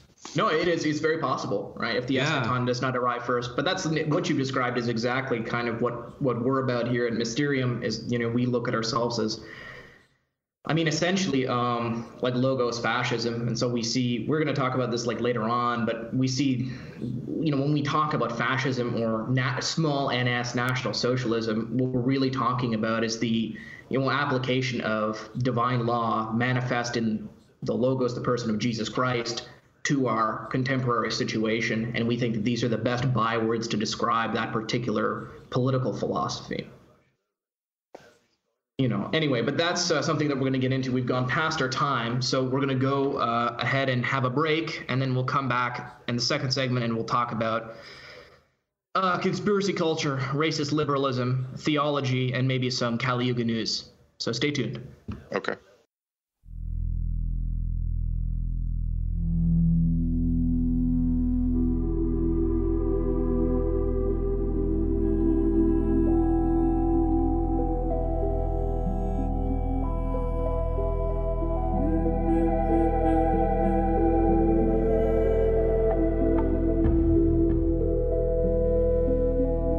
So wohl dir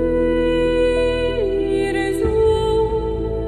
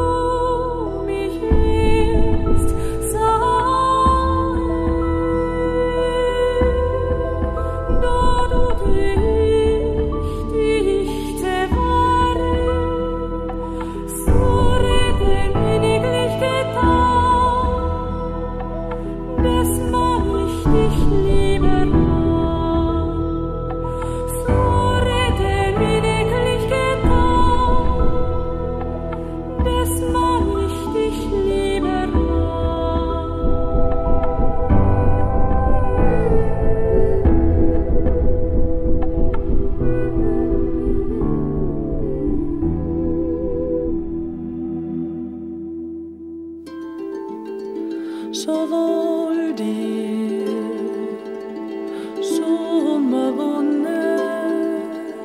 das Vogelsang ist gesunden,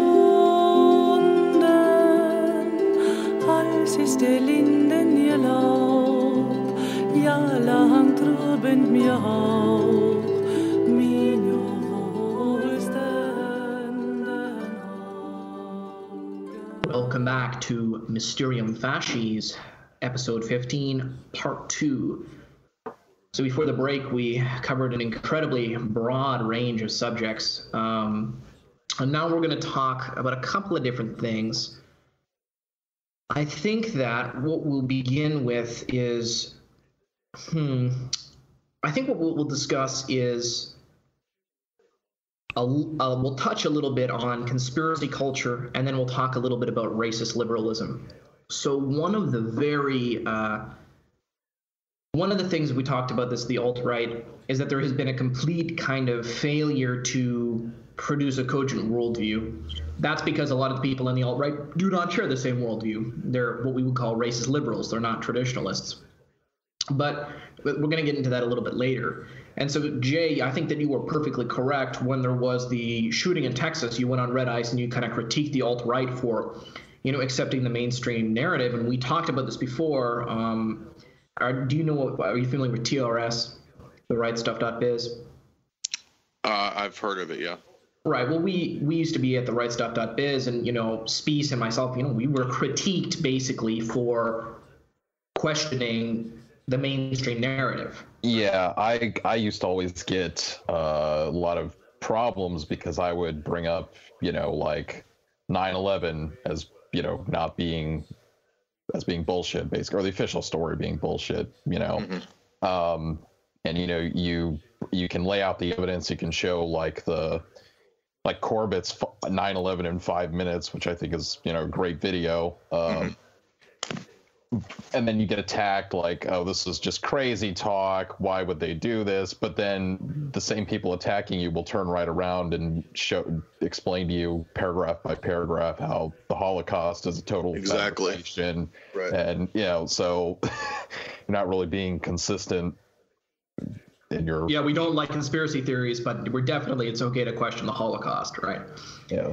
But that's the thing, is we see this also in conspiracy culture. You get the exact opposite, where everything is on the table. But if you deny the Holocaust, or you even engage in revisionism, right, about the death figures, right, gas chambers, that sort of stuff, that's beyond the pale. So everything is unfortunately stuck within some very broad thing that you're supposed to be labeled as, there's only supposed to be like 3 or 4 options here, and that's really ridiculous because life isn't boiled down to 3 or 4 options of are you a liberal, are you a Ron Paul Tea Party guy, or are you alt-right? I mean, there's like other options in the world. There's not just these 3 or 4, right? But everything is so dumbed down that it's, if you try to, what I try to do, if you try to take things on a case-by-case basis, to look at each individual thing and try to understand it on its own merits and whatnot, that's just, that people are that's so far outside of the norm that it is very difficult. So. Right. Well, and in other words, I should be able to investigate 9/11.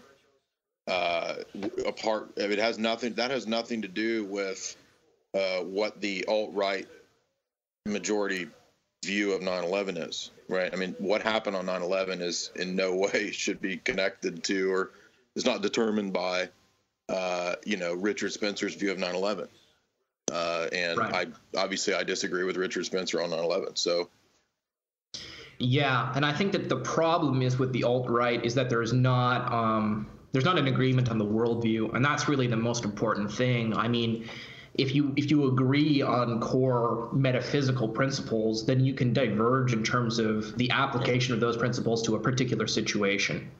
Yeah, right. And I understand Richard and Andy's approach to a broad coalition, and Dugan talks about a broad coalition of anti-liberals, and I don't have a problem with that idea, given the dangers of Western materialism and liberalism and so forth. But, I mean, there's going to be internecine debates within these camps, and it's just a natural process. And I think that over time, I really do believe the truth wins out. So, I'm not too worried about it. Right. Well, that's something that we're kind of big on here, is that we just talk about, I just kind of get to the heart of the matter is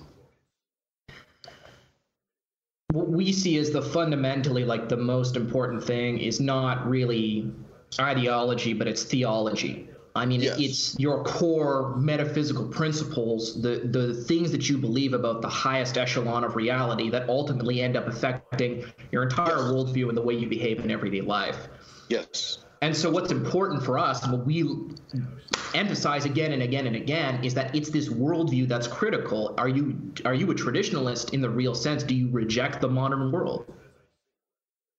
And that's what we see as the critical thing. And so, there are lots of people, and so, we feel that when we say, small NS National Socialism, that this is the most appropriate way to describe a total rejection of the modern world.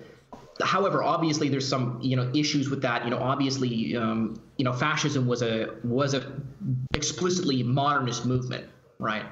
Right. National Socialism, in many senses, was explicitly a modernist movement.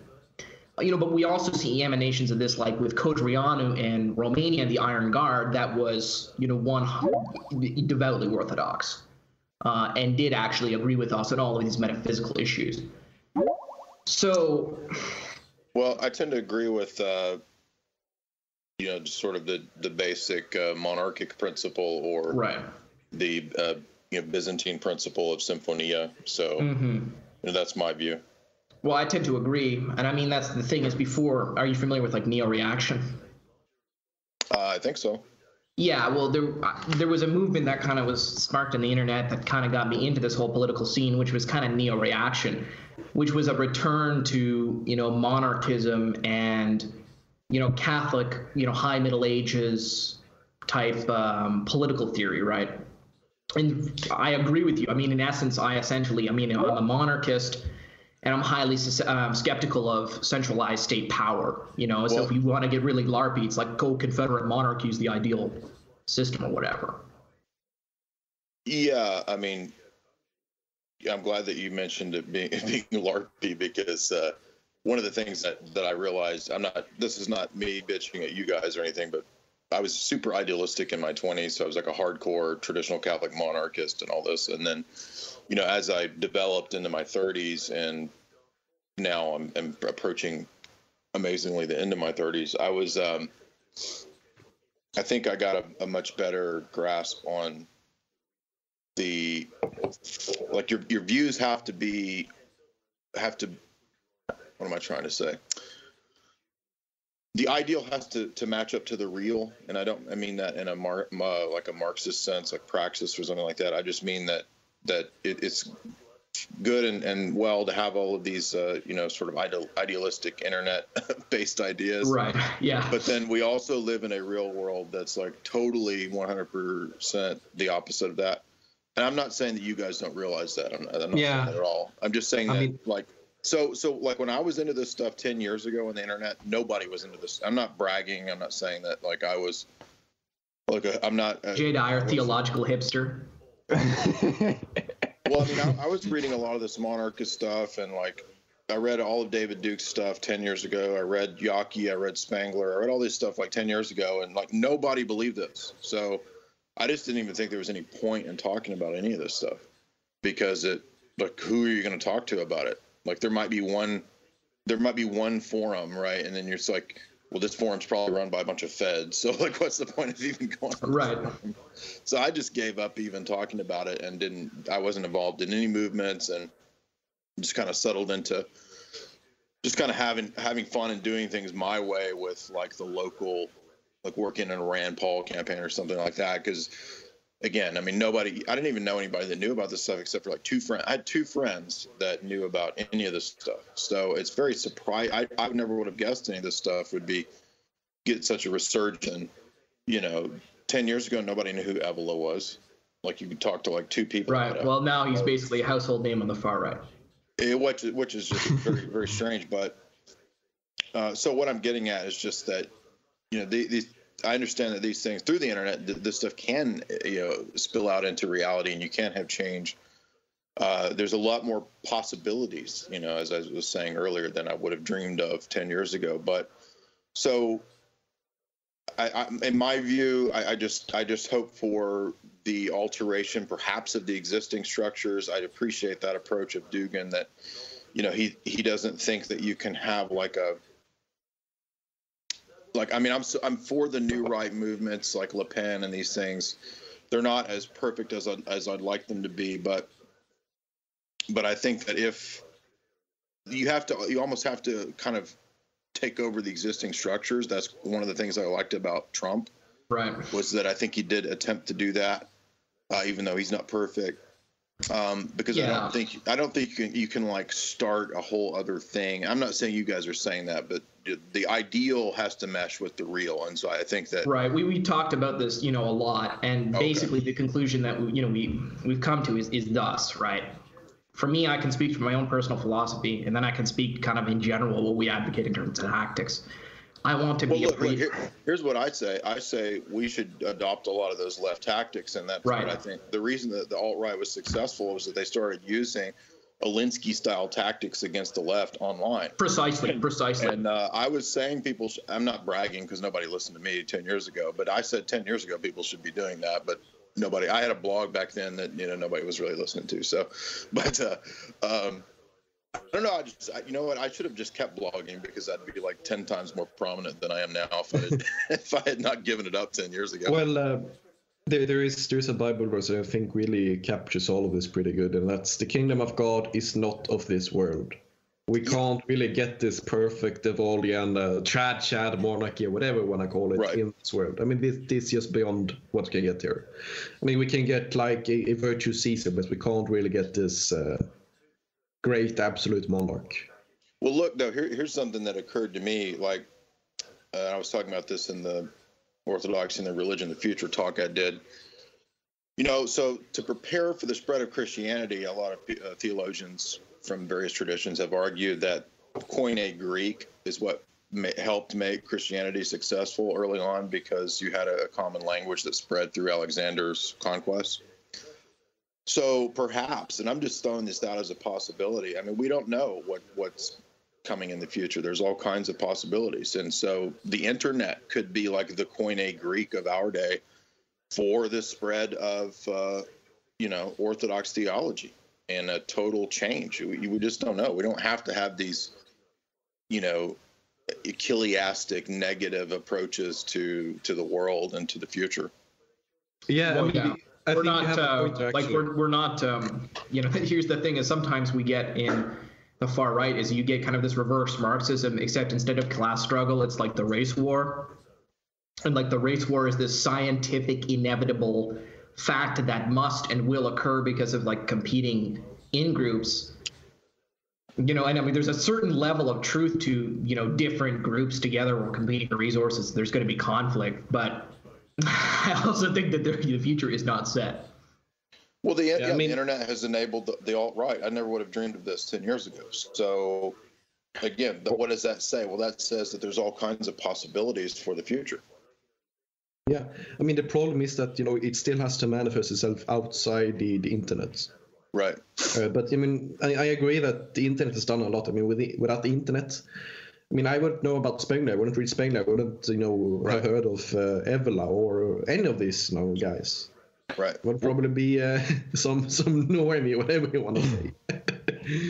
Well, I mean, even Trump, who could have seen that, like, even 2 years ago? And then all the stuff that he's just brought up in his campaign or even so far. I mean, that's huge.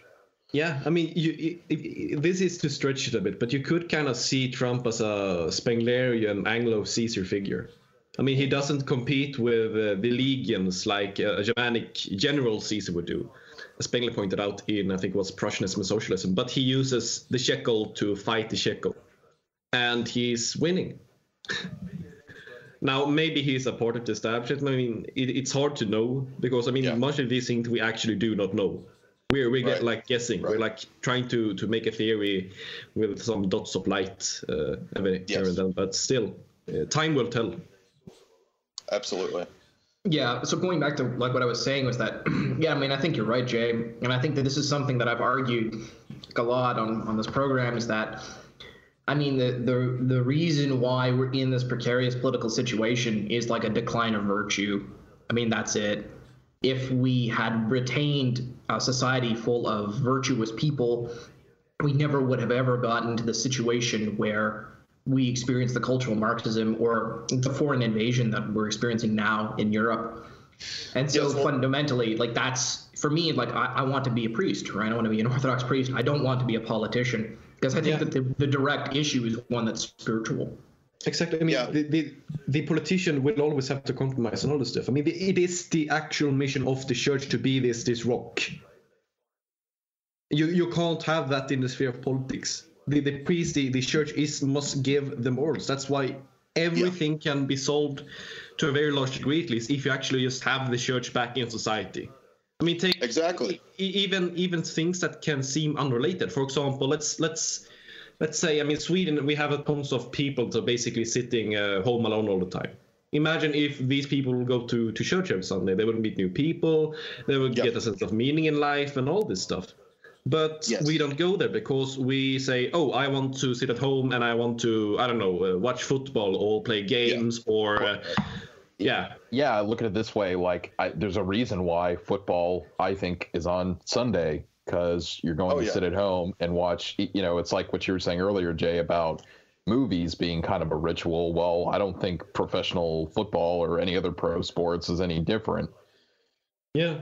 I mean, plus, you know, maybe I'm over-analyzing a bit, but I mean, what's a football? It's two teams and they're competing to win for the sake of winning. I mean, that's this, you know, Nietzschean mentality, is rising for the sake of rising.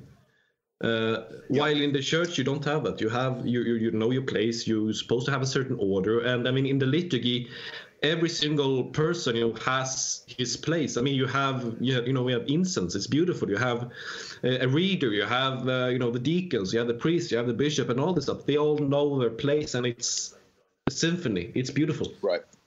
Absolutely. Yeah. It points to the eternal, and that was the big victory of the devil. You could argue was the removal of the notion of eternality and fixity from political and social life. And what that did was basically just leave everybody in flux, as we've talked about many times. And then what happens is the state steps in to fill that void, be it the corporate state, be it the Marxist state, be it whatever state you want. And it becomes the new God, and it becomes the new, you know. Are you Chesterton here? No, but by the way, there's one thing here. I gotta say this before I forget it. That's really, really freaky. And you talk about this, how the state becomes God. These transgender people who want, you know, a third legal gender, or you know, want to change legal gender. It's the same thing here. They are so insecure. They want, you know, this reassurance. Oh, you are actually a woman, and this is why they get so happy when they get like a new social security number. The state is their God, and their God has acknowledged them with a new gender. It's absurdly sick, and it's sad, and they lash out if you point it out. Well, that's why people don't understand. A lot of times people will mistake me for a libertarian, or they'll mistake me for a statist. And I try to explain that, no, I'm neither one, because the only way to have liberty is to have law, and the only way to have law is to have a grounding in divine law. Otherwise, you're at the whims of the power elite, will to power, and the state, and monetary power, and all of that is the only way to have law. The only way to have a moral society is to have God in society. Exactly. Otherwise, you've got just will to power. Yes, exactly. You're absolutely right. I'm sorry if I cut you off a bit, but this is... Well, no, and these transgender people are so stupid, because the 1969 Population Council memo from Bernard Berelson to Planned Parenthood says that all of this was weaponized. It's all to destroy them. So that's actually a biblical principle, too. I mean, I think it's in Amos or somewhere, but it even talks about the fact that barrenness itself is a judgment from God. So people become their own worst enemies, and then as Paul says in Romans 1, God hands them over. So very sad, but the irony of all this is that none of these people will go into the future.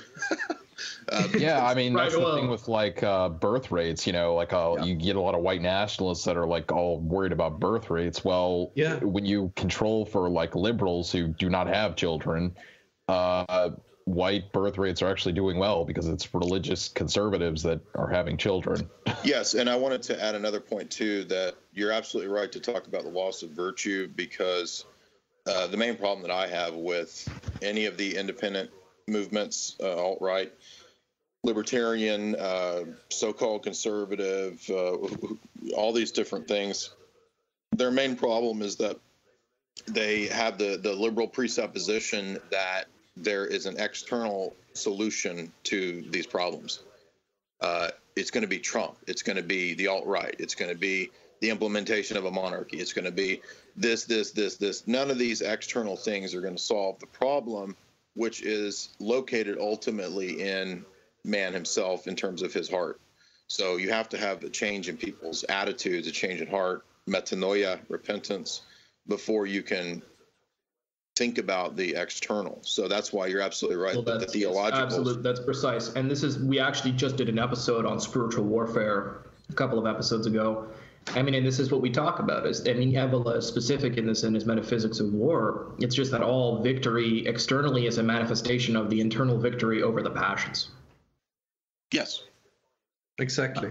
I mean, this is a widely acknowledged, fact. You guys can go back and listen to this. But yeah, I mean, let's just hit the racist liberalism thing for a second. I mean, there are a lot of people on the alt-right or the far right. I mean, we're pretty harshly critical of Richard Spencer, for this, is that, basically what they want is, in their own words, like a nice white country. And so they want to go back to this 1920s, 1950s bourgeois, capitalist, white lifestyle. And they think that if we remove Negroes and Hispanics, and the undesirable races, that we can, go back to reclaim this like lost vision of white America that once was, this Norman Rockwell photo. And I guess what I just wanted to add, say is like, I wanted to talk about why operating on these fundamentally like Enlightenment liberal presuppositions and worldviews are ultimately just going to lead to us going right back to the place that we are today, and that we need to reject the worldview and the metaphysical claims that have led us to this situation. And if we don't do that, we're just going to wind right back up where we started. Well, that's why one of the reasons that I talk so much about Darwinism and about, more and more I've been talking about higher critical approaches to destroying belief in Scripture, is that's what led to a lot of where we are now. So I know that Richard's view is that, I believe he said something to the effect of that he eventually got tired of Christianity at some point because he realized that a bunch of the New Testament texts talk about like the return of Christ, and that most churches have interpreted this imminently, like in Matthew 24 or readings of the book of Revelation or something like that. And so therefore, because Christ didn't return to the people that he was speaking to in his immediate audience, be it the apostles or John's letter to the seven churches or whatever, therefore, obviously the New Testament has faulty data, or Christ was wrong or whatever. And so one of the great things that I learned when I was a Protestant, when I was a Reconstructionist Calvinist, was that a lot of this is understood in terms of preterism. And preterism is the idea that many of these prophecies are fulfilled in the destruction of the temple in 70 AD. And that actually becomes a great testimony to the veracity of the Scriptures when you understand this. So just to make this brief, I know we could go on this topic for forever, but if you look at Luke 21, that's actually a more enlightening commentary on what's going on at 70 AD and the Olivet Discourse of Christ than just what you read in Matthew 24. So like if you just read Matthew 24, a lot of people get pigeonholed into this kind of John Hagee evangelical nonsense where they think that Matthew 24 is talking about the end of the world in totality. Now, I believe that it is partly talking about the end of the world, but if you read Luke's account, Luke 21, it sheds further light on the fact that Jesus is talking about what they're going to see in their generation, and he talks about the temple, Jerusalem, will be surrounded by the Roman armies. Titus Vespasian comes in and destroys the temple in 70 AD, and all of this matches up perfectly to what you find in the book of the Apocalypse. So once that's understood, like a lot of these supposed higher critical arguments about the falsehood of the New Testament fall apart. That's absolutely, it's precise. And I mean, once you have this key, I mean, you see this message echo throughout the entirety of not even just the Synoptic Gospels, but also the Gospel of John. I mean, like a good example is so, I mean, we should just get right into theology, because I'm studying this in university, so this is my podcast. So we're just going to talk about theology.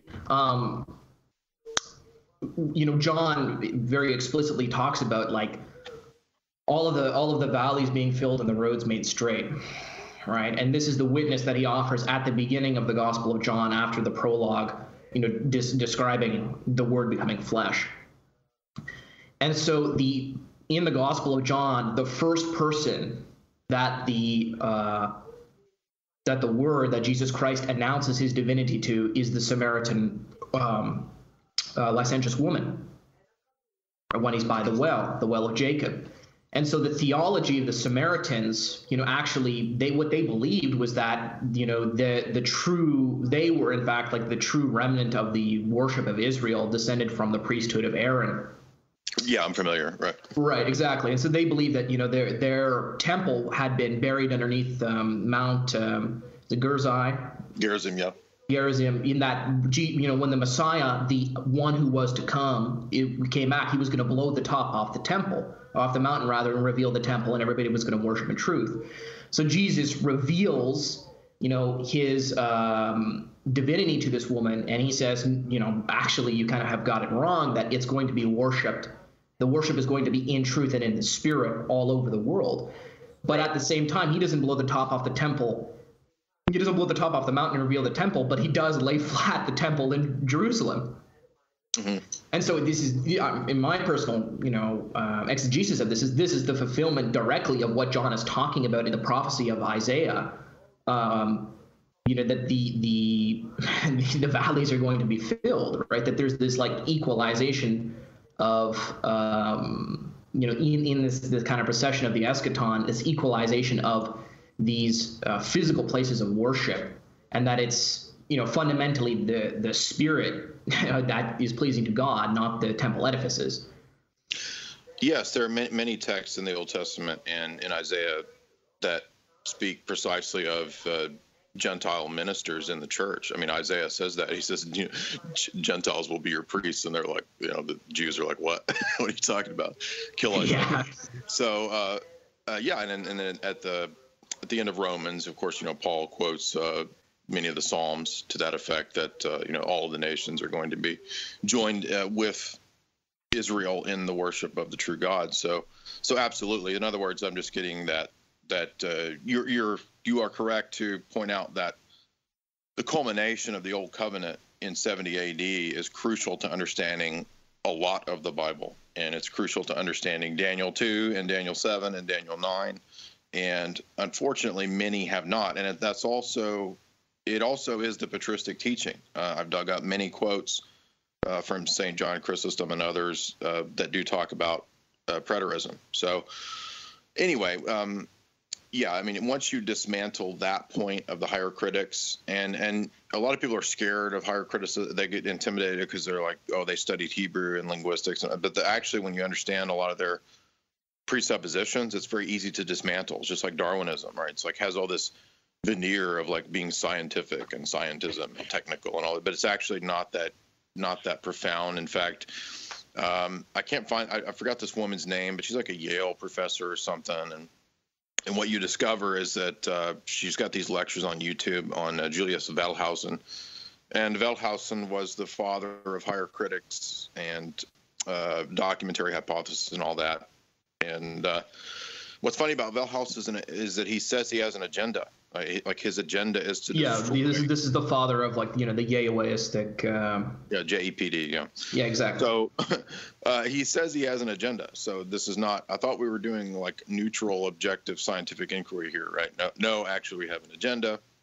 And so anyway, there's this Yale woman who's like a student of Wellhausen and higher critical stuff. And anyway, what's funny is that she's got these lectures where she's summarizing where textual criticism has gone in the last few years, and like they don't believe in Q anymore, right? So Q was like this huge linchpin in their theories of the origins of, you know, where we get Mark, the Gospel of Mark, and all this kind of stuff.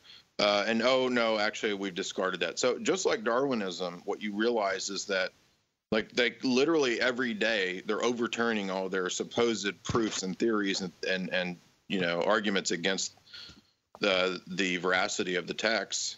And so there actually isn't a consistent, coherent position that these people have. Right now, I'm not saying that there's not textual difficulties and all that. Obviously, there are places in the text, Old and New Testament, where, you know, there's mysteries and things we don't know. But what they do is leap on this kind of stuff, and they try to build these giant cases of, you know, nonsense for which there's absolutely no evidence. It's just some academic trying to make a name for themselves, and, you know, talking about queer theory in the Gospel of John or some bullshit like that. Well, right? Precisely. I actually just read an article by Thomas Hopko called "The Bible in the Orthodox Church," and he was basically talking about, you know, I mean, he was giving the Orthodox position on the integration of textual criticism into like an Orthodox understanding of Scripture. And I mean, he points out, like, very accurately that, like, this is not new. I mean, literary criticism, you know, Formgeschichte, all this kind of stuff. I mean, the Church Fathers did this. Sure. I mean, it's like, you know, it was not invented, you know, in the 19th and 20th century. Yeah, but unfortunately, a lot of the mainline Orthodox world will tend to just go along with all these presuppositions, just like Roman Catholic higher criticism did too. And then once you buy into those presuppositions of like documentary hypothesis and all this stuff, you're just led down the road of even Romanides, you know, bought into all the higher critical stuff and then admits that the Bible's got errors and well, looks like evolution might be true and all this kind of stuff. So it's just a dangerous path to once you buy the presuppositions, you can be led down anywhere in any of these dangerous paths. And the key point that none of these people figure out to do is to question the presuppositions themselves. And the very fact that, you know, the latest higher critical scholars will sit there and talk about the fact that there's not a single documentary hypothesis and it changes every few years shows that this is not really what it's been presented as. It's been sold by these globalist funded things like the Jesus Quest as if it was this huge scientific, technical, scholarly endeavor.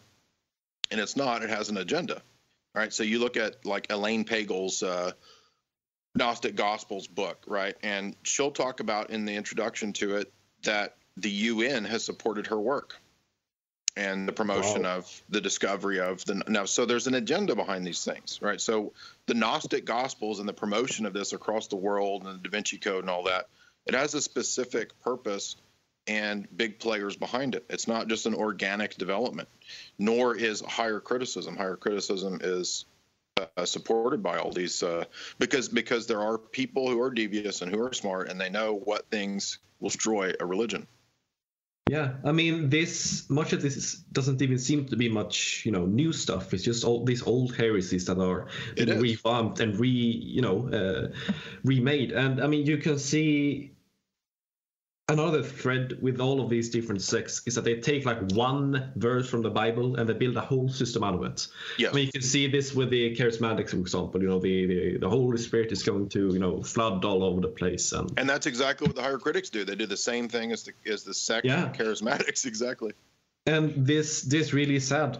I mean, people are buying up into this, and you know, from my experience, from what I see in this country, I mean, many people go to this sex because they realize that something is wrong in the world. They can't really say what it is, but something is wrong. but then they get caught up in this instead, and slowly they just sink further into the swamp, and eventually they think they can faith heal through telepathy or some shit.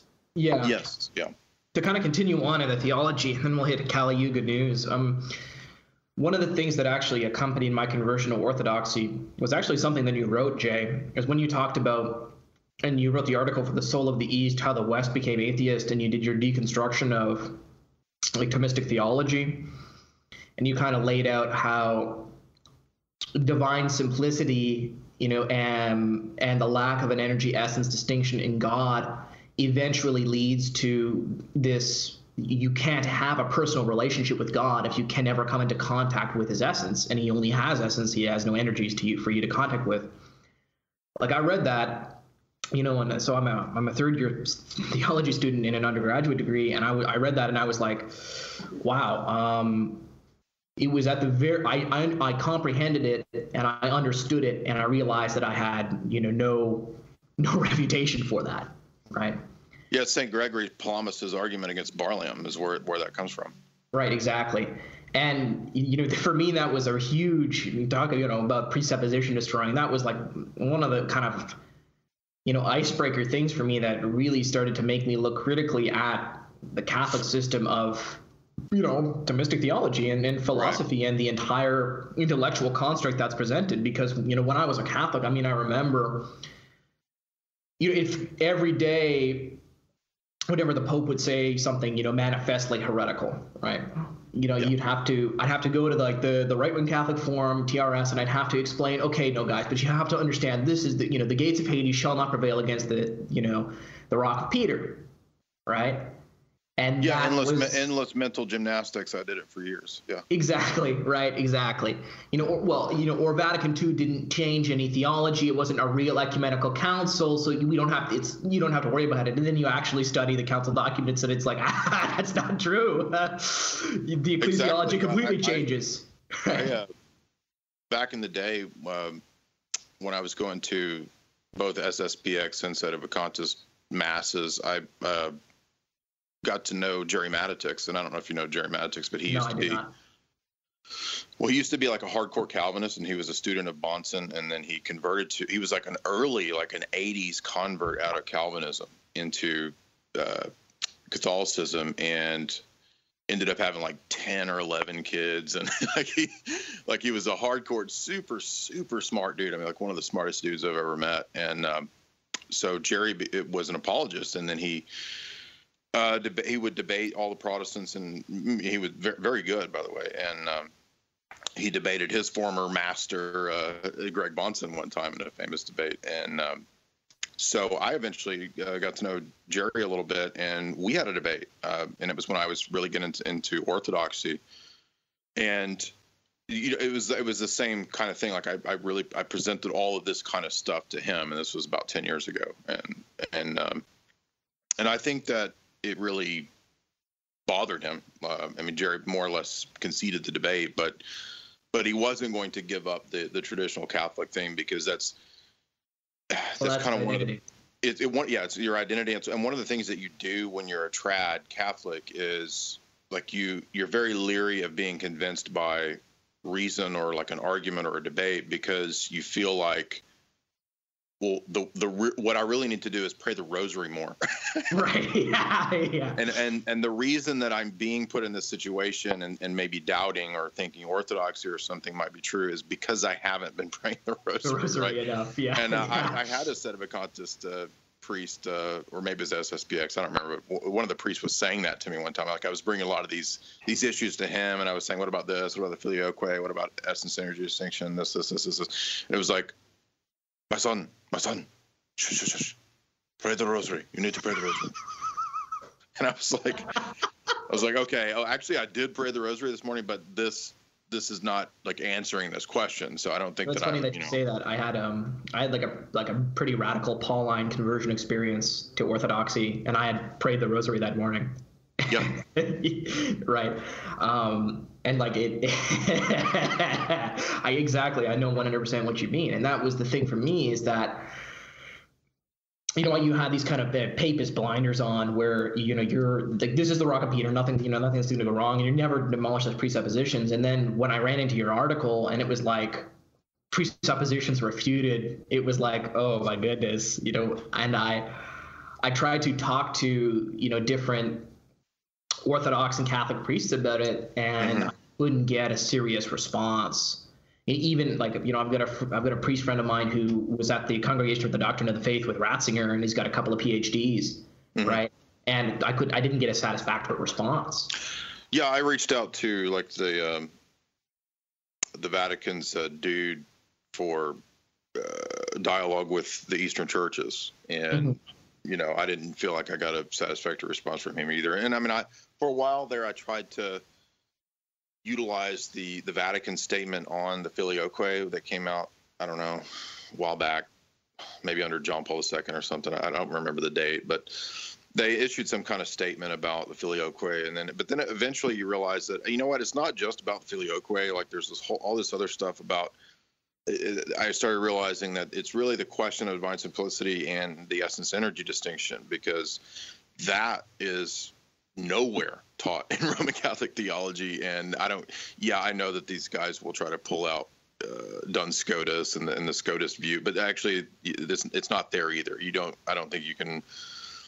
I mean, the Scotus might have had disagreements with Thomism, but so what? That's not the point. The point is not just disagreements with Thomism. It's the fact that, look, Trent, the Boston Catechism, all these catechisms, they're not teaching me the basics of, essence energy distinction that all the Orthodox fathers teach.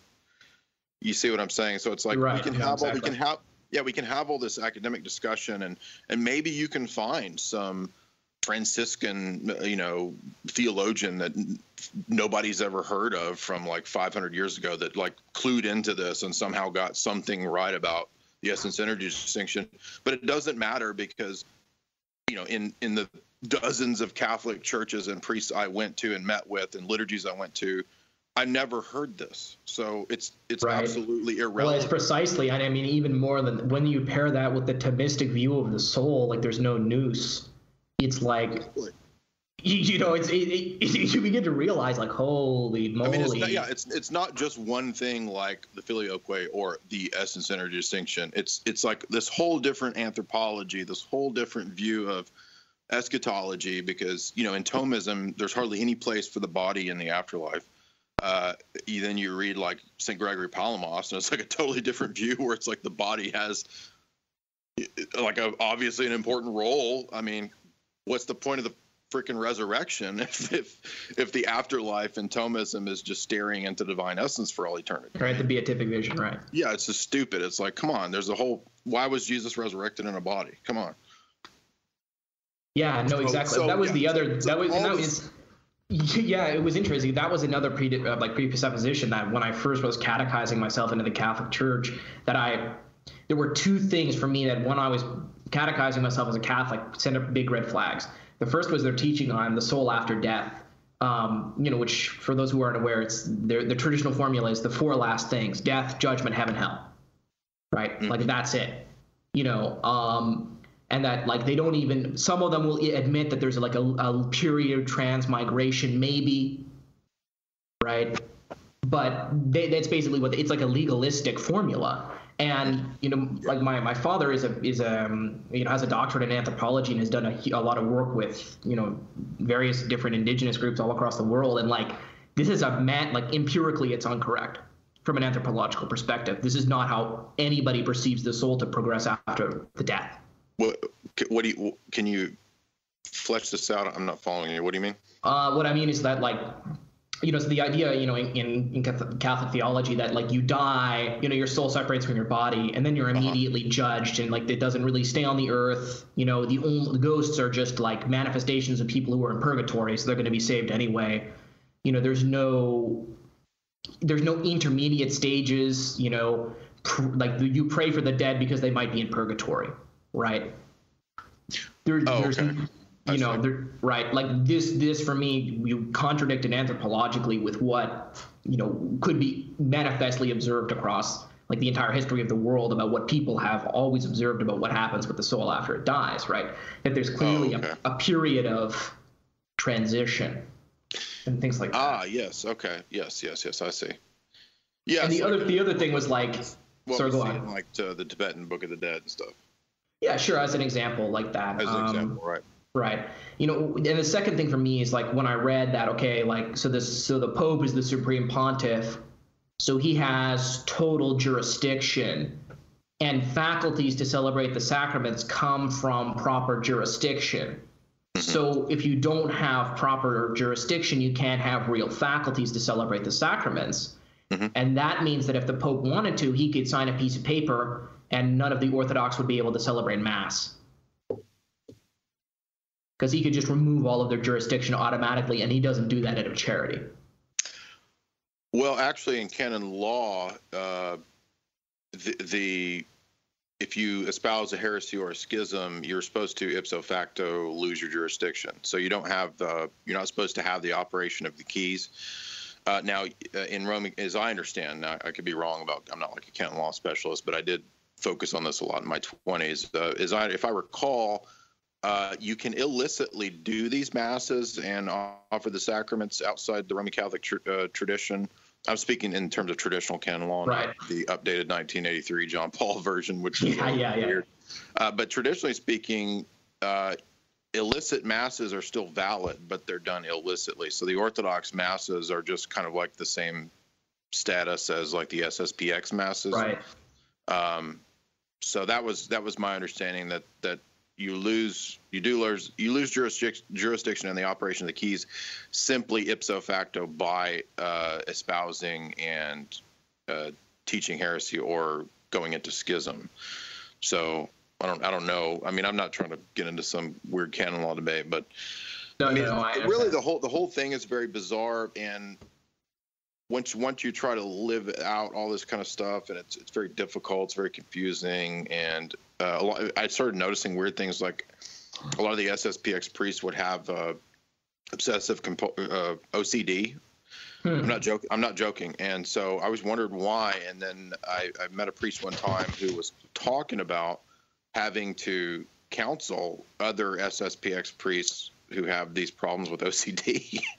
And then I realized that one time I remember there was an SSPX guy who was talking about that he was saying the consecration one time in the Mass, and he sneezed, and he felt like it was a mortal sin because I'm not joking. Because he had not done like the proper I guess blowing of his nose before Mass or something.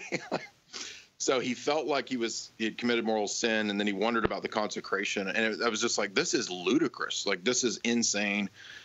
Like, who in their right mind would ever like if this is the God that we're talking about here, it's just it was just insanity. And because it's so hyper legalistic and so utterly removed from how in the world would this religion have ever spread if you go to hell for eating meat on Fridays?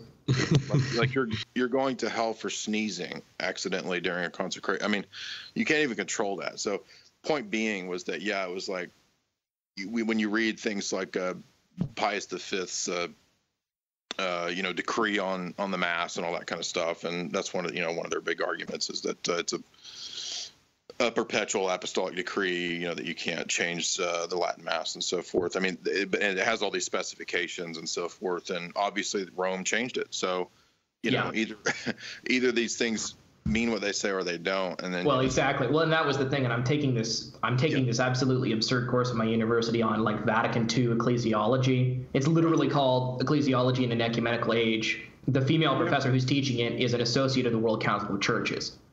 Right. Exactly. And then so Mortalium Animos, I've always found was the strongest point, because it's 1928 Pius XI says that ecumenical celebrations, actions are apostasy. And I could never ever get any other Catholics to explain anything other than that. Well, that was just his understanding at that time. And I'm like, I'm sorry, it can't be the ordinary papal teaching that Yeah, if the ordinary magisterium is infallible, how's this work, boys? Yeah, so I never got anything coherent out of that, and then eventually it just finally dawned on me. So like the first thing I read was Dr. Sherrard's Greek East and Latin West, and that was like a really big thing that hit me. And then I was also branching out into actually reading the Eastern Fathers themselves, because prior to that, I had really just focused on Augustine and Ambrose and Jerome, and then Aquinas and the medieval Latin guys, and I just didn't ever really branch out into the Eastern guys, because I thought, well, they're important and they matter, but they don't matter like these dudes, right? yeah, exactly. Well, it's funny, so I had this conversion experience, right? And then I began to seriously look at everything that was going on to discern what had just happened. And so are you familiar with Michael Welton's book, Two Paths? It's by Regina Press. No, I'm not. Well, basically, it's like a non-polemical refutation of the Catholic claims about orthodoxy, and so he's compiled all of these lists of quotes from the Church Fathers, basically talking about interpretations of, it's like Matthew 16:18 or whatever, or I might be getting the quote wrong, and the authority of the ecumenical council and whether bishops have can be infallible and sort of stuff. And I remember I read this book, and my jaw just drop, because I was it was such a the Church Fathers were so bold-faced again and again and again and again and again, directly contradicting the claims of the papacy. Well, this was such a huge problem for me for so long throughout my 20s, and I think I read 5 or 6 of Ratzinger's books, for example. So one of the things that really hit me was I think it's an Introduction to Christianity, or one of the other more philosophical tomes that he wrote. He makes the statement in a footnote that the ecumenical church, East and West, for the first 1,000 years did not operate on the principle of papal supremacy, and that blew me away that he says that in that footnote. Right. I could go fish it out if you want, but you can find it pretty easy if you Google it. But he says that for the first millennium, the church didn't operate this way. And so he's like, here's the Pope telling me that the church did not operate in a Vatican I mindset for the first 1,000 years. So, I mean, and there's so many examples of stuff like that. So eventually, though, it just got to the point where I was like, I mean, I'm not saying you can't get all involved in the really intricacy-laden arguments of Roman Catholicism, but after a while, it's just kind of I mean, I don't even have to worry about that, because, I mean, just look at Francis. He's a clown. Yeah. He's a complete clown. And take, for example, the argument that Roman Catholics often make that, without the papacy, that you can't have the church. It all just falls apart. Well, the mere fact that for 1,000 years Orthodoxy still exists and hasn't had the Pope suggests to me that that big Catholic apologetic argument is just simply not true. How is Orthodoxy still around if we still require the Pope? It just doesn't make sense. And I think Father Matthew is very correct when he says that Orthodoxy really, we can talk about Orthodox emperors and we can talk about patriarchs and all this stuff, but really it's not as centralized as even Orthodoxy tends to think. Orthodoxy even tends to, especially in the West, tends to think in this papal mindset that to have an Orthodox church, we got to have some gigantic patriarch somewhere. No. Right, that's the thing, and it's all you need is a bishop with valid apostolic succession and the right belief. Yeah, and I started asking questions myself, even when I was Catholic, if papal supremacy is true, why are Orthodox emperors calling the councils? That doesn't make any sense. Right. Why was it not the Pope who was calling the councils? It's a good question, right?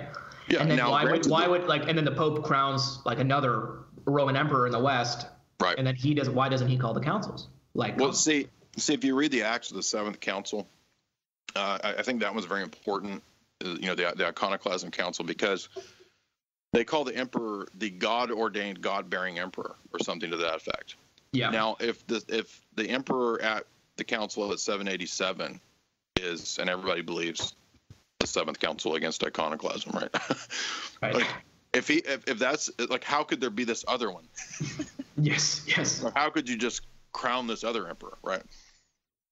So I think there's something to, the Romanides thesis of the Frankish theology and all this kind of stuff, and there's something to that. I don't buy everything Romanides says. I'm not that big of a fan of Romanides anymore, but there is something to that Carolingian deviation in that period where, because you have an explicit change in iconology, actually. Right.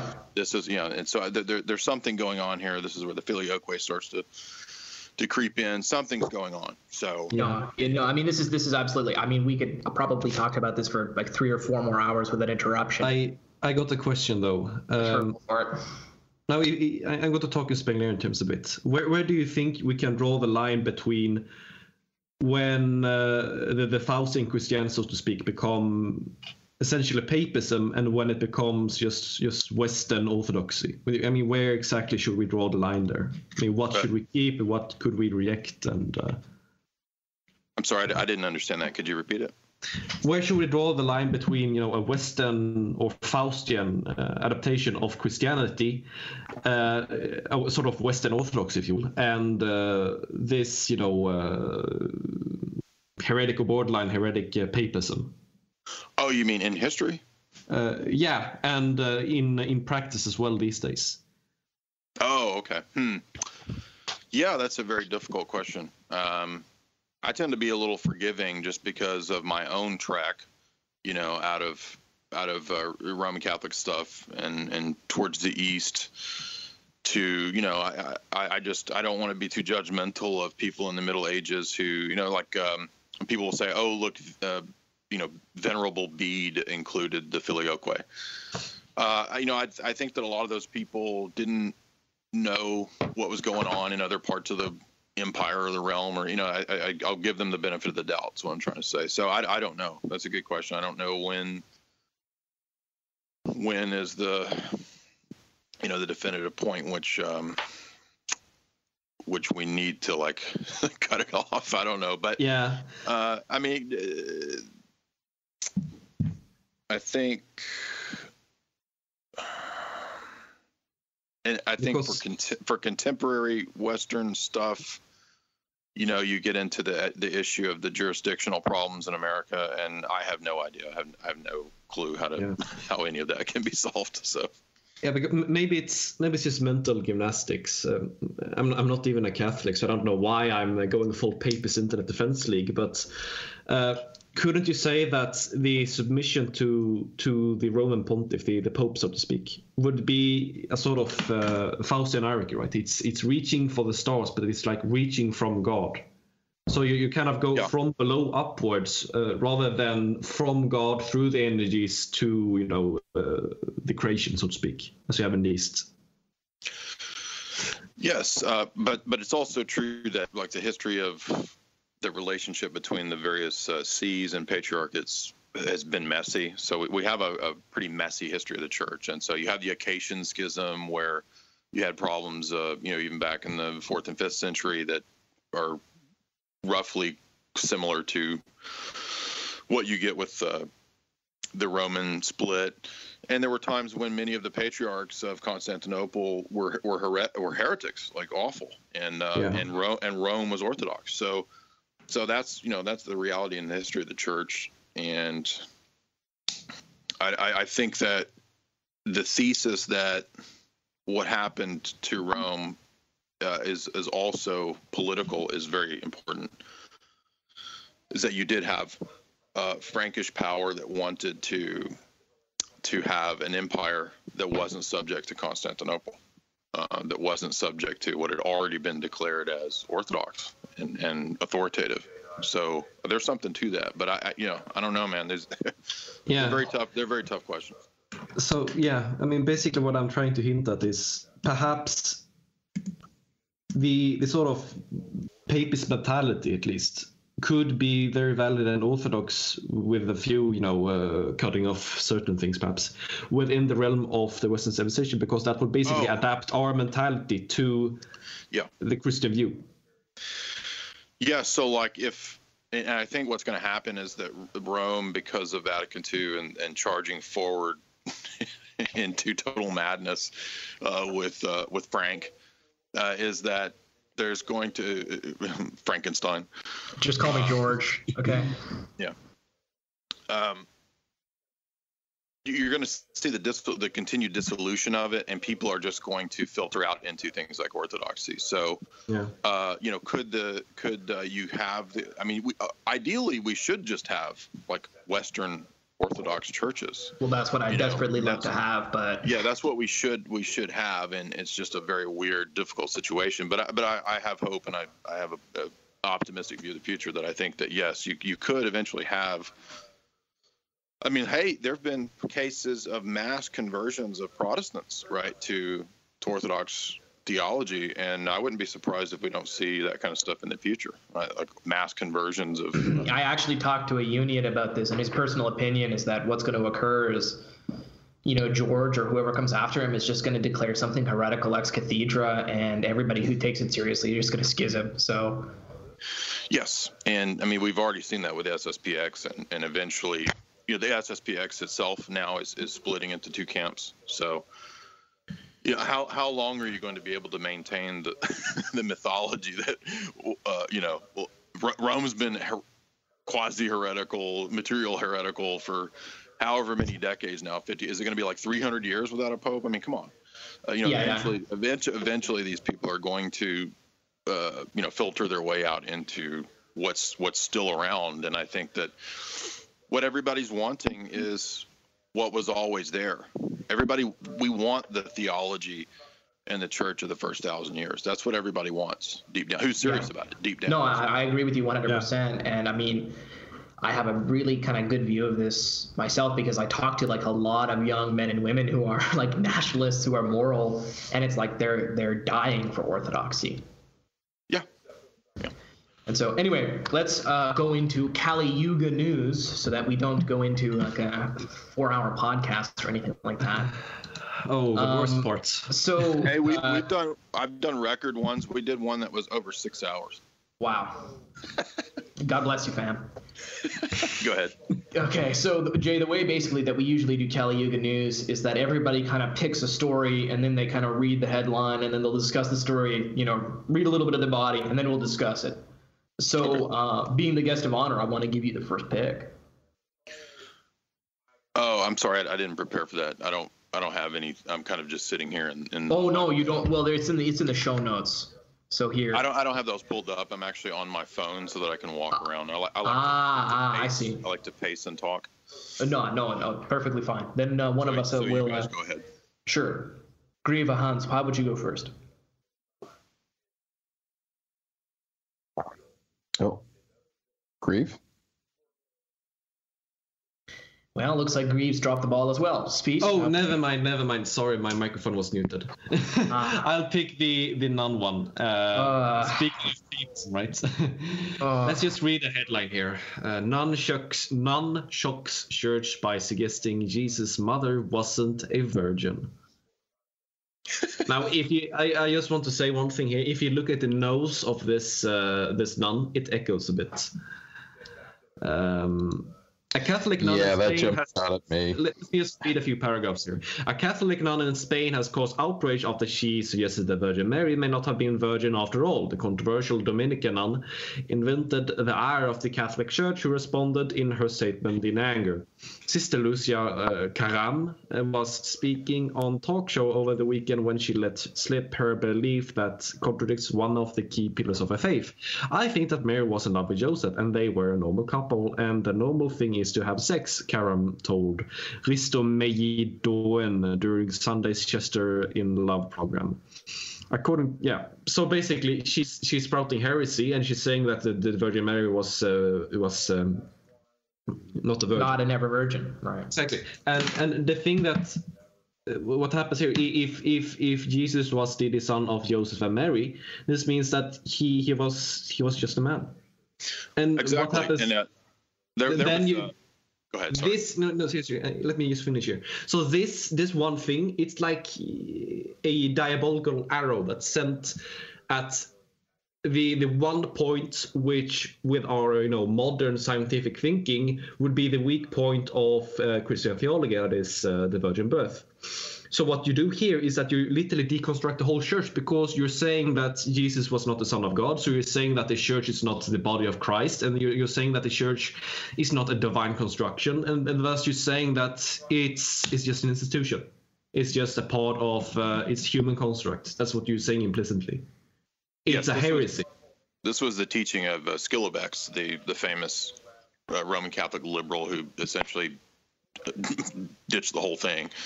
And he started with that same presupposition and then ended up with, I guess Jesus is a man. If he's just a man, then the whole thing's not true. So there have been American bishops and archbishops who have taught that openly and never got censored from the Vatican, never got in trouble. So I mean, what you should do with these people is that you force these people to have a Vatican passport, and if they say shit like this, you just kindly beg the country to extradite them to the Vatican state, and then the Pope can punish them as King of Vatican. Problem solved. Yeah, and we'll have hereditary. Yeah, well, that would be real nice. I mean, but it's not going to happen with Mr. Colony Church. So yeah, it won't happen, but that's what should happen. Right, but I know, could have, should have, would have. This is just the same, and this comes from Spain, the country that was perhaps one of the most pious in all of European history.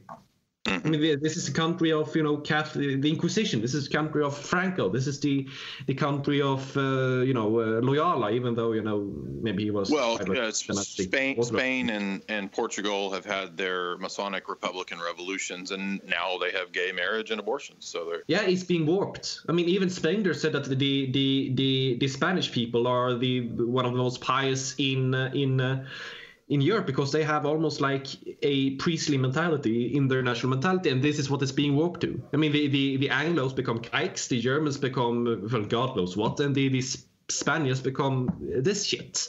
It's disgusting. It is. I don't mean to make light of it, but yeah, I mean, that when I was a Roman Catholic for a long time, I followed those headlines at like Novus Ordo Watch and whatever the Traditional Catholic Daily or whatever all those sites were, and you would just see Family News or whatever. Yeah, you would see this stuff like nonstop in the trad news, and then eventually it's just like, why are none of these people in trouble? Like they never, like they'll discipline Lefebvre, they'll discipline the SSPX guys. They won't touch these people. Well, yeah, Timothy Radcliffe said that sodomy was Eucharistic. The Superior General of the Order of Preachers, the Dominicans. Well, he said it was Eucharistic? Yes, the former Superior General of the Order of Preachers, the Dominicans, said it was Eucharistic. Yeah. This is literally some Crowley sex magic shit. This is like some weird Gnostic sect. And I mean, it's so open at this point. I mean, shit like this makes me realize it's not we who are insane, it's everyone else. It is, and they, this was a long-term plan. You can read, the Alta Vendita. That was their lodge plan, was to not destroy the papacy, but to turn the papacy into an organ of the revolution. Yeah, that's insane. Right. And I mean, it wouldn't even surprise me, because you have this lofty papal idea, and if you can just corrupt that as well, you corrupt the whole of the church. Anyway, perhaps we should move on. Yeah, I'll take the next story. I saw this one this morning, and it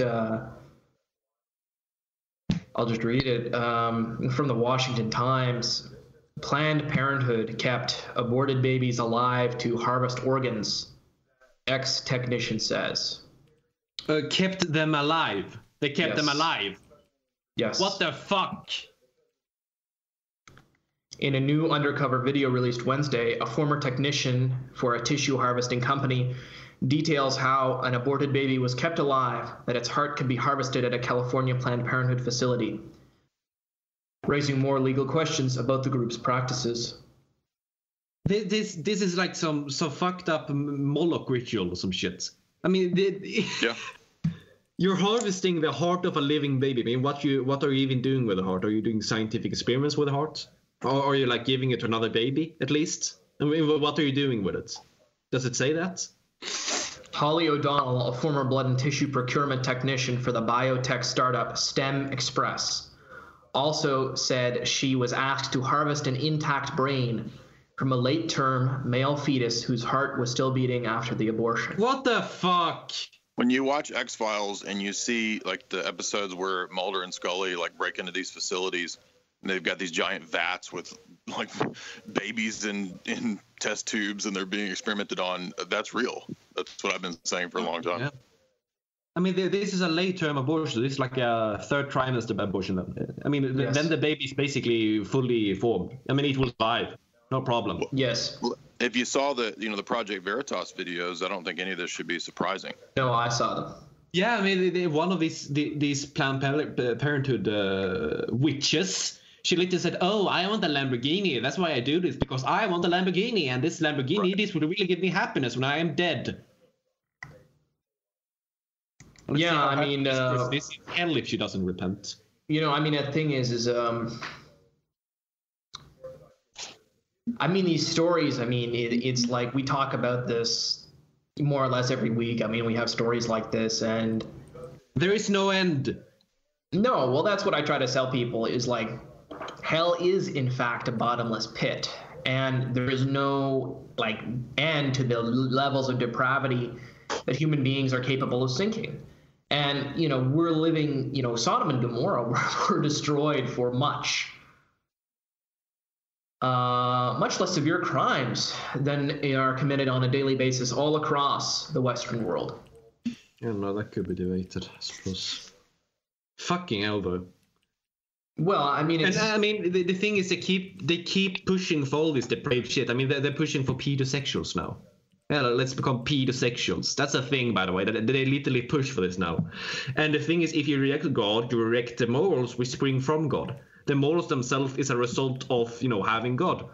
So when you detach God from the morals are just slowly rotting away, and then you can justify this shit because this norm critical mentality is the constant. It's not a slippery slope because this norm critical mentality is always there. That's what I've been saying now for 15 episodes, and it's very important to realize. And that's, you can't really have a healthy society without God. You can't have a healthy society without the church, and this is what you get eventually.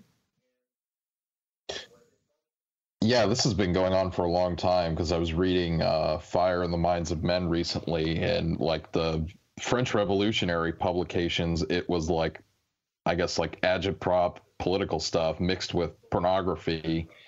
And then the author also says later on, where is it? It was like Thomas Paine, the American Revolutionary, and several other French Revolutionary luminaries were like extensive collectors of pornography.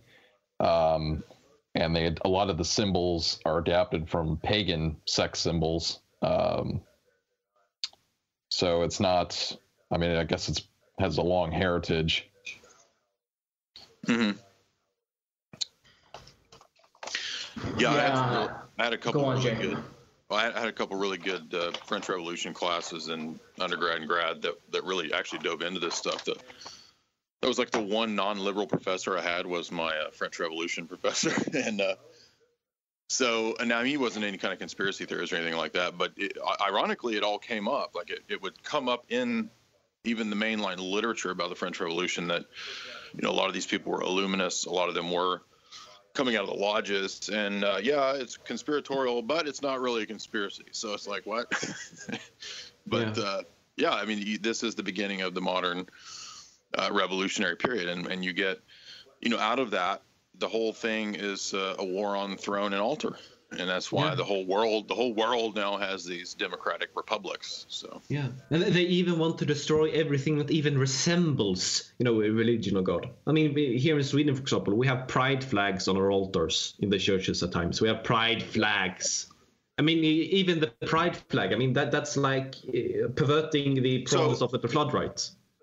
So think of you're not going to us now. Yeah, go ahead, sorry. No, it's okay. Like, so people laugh at reading Chronicles and 1st and 2nd Samuel and Ezekiel And Ezekiel has this vision where he looks into the temple and he sees the priests are doing the service of God, and then they secretly at night go underground, and they have like this underground, cave where they're like worshiping the sun and doing all this secret stuff. So people laugh at that. Oh, ha ha! You're so stupid. You believe the Old Testament. You believe Samuel and Ezekiel, and lo and behold, like, this is the world that we now see. We now see, like Baal and Moloch and these entities, and ultimately, a pride flag on the altar is just another manifestation of that same thing. So we live in the same world as Ezekiel. Yeah, I mean, just to get a bit off topic, well, back to the topic, perhaps. Well, that's this abortion shits. That's sorry, go on, Hans. I mean, stem cell research, that's essentially the same thing as well. I mean, what you're doing with stem cells is that you're like taking, the very thing that will grow into a normal human being, and you're like crushing that, and you're building something else with it to help another so-called human being, another, I don't know, rich oligarch or some shit.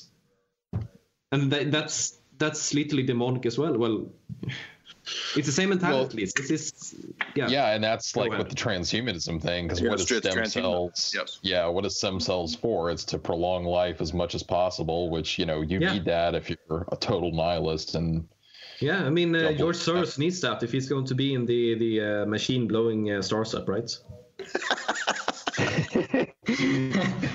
Yeah, I mean, that's the thing. I mean, you can't get to Emperor Palpatine type age without those stem cells, I mean, David Rockefeller had 5 heart transplants. I think it's 6 or 7 now. Oh, excuse me. Yeah, it's insane. It's like okay. Speed, do you want to pick your last article and then we'll close it up? Yeah, I can do. Kind of continuing on the same theme. This is what it's like to fall in love with your sibling. Defying laws and social taboos, one couple shares their undeniable connection. There is no end. Yeah. Until she was 40, Melissa thought she was an only child. For the first decade of her life, she grew up in a happy, suburban, upper-middle-class area of the Great Lakes. Then her father committed suicide, and soon after, her mother's mental health began to decline. Fucking hell. Trying to just read. You have the explanation right there. I mean, yeah. Yeah, that says in January 2015, a Facebook friend request came from Chris, a man she didn't know. Well, clearly this is her brother. Yeah. So then you can infer from the rest they have this relationship. But I guess, that's just continuing the destruction of normal relationships, normal family. Speaking of the destruction of normal family and all this, just a quick detour.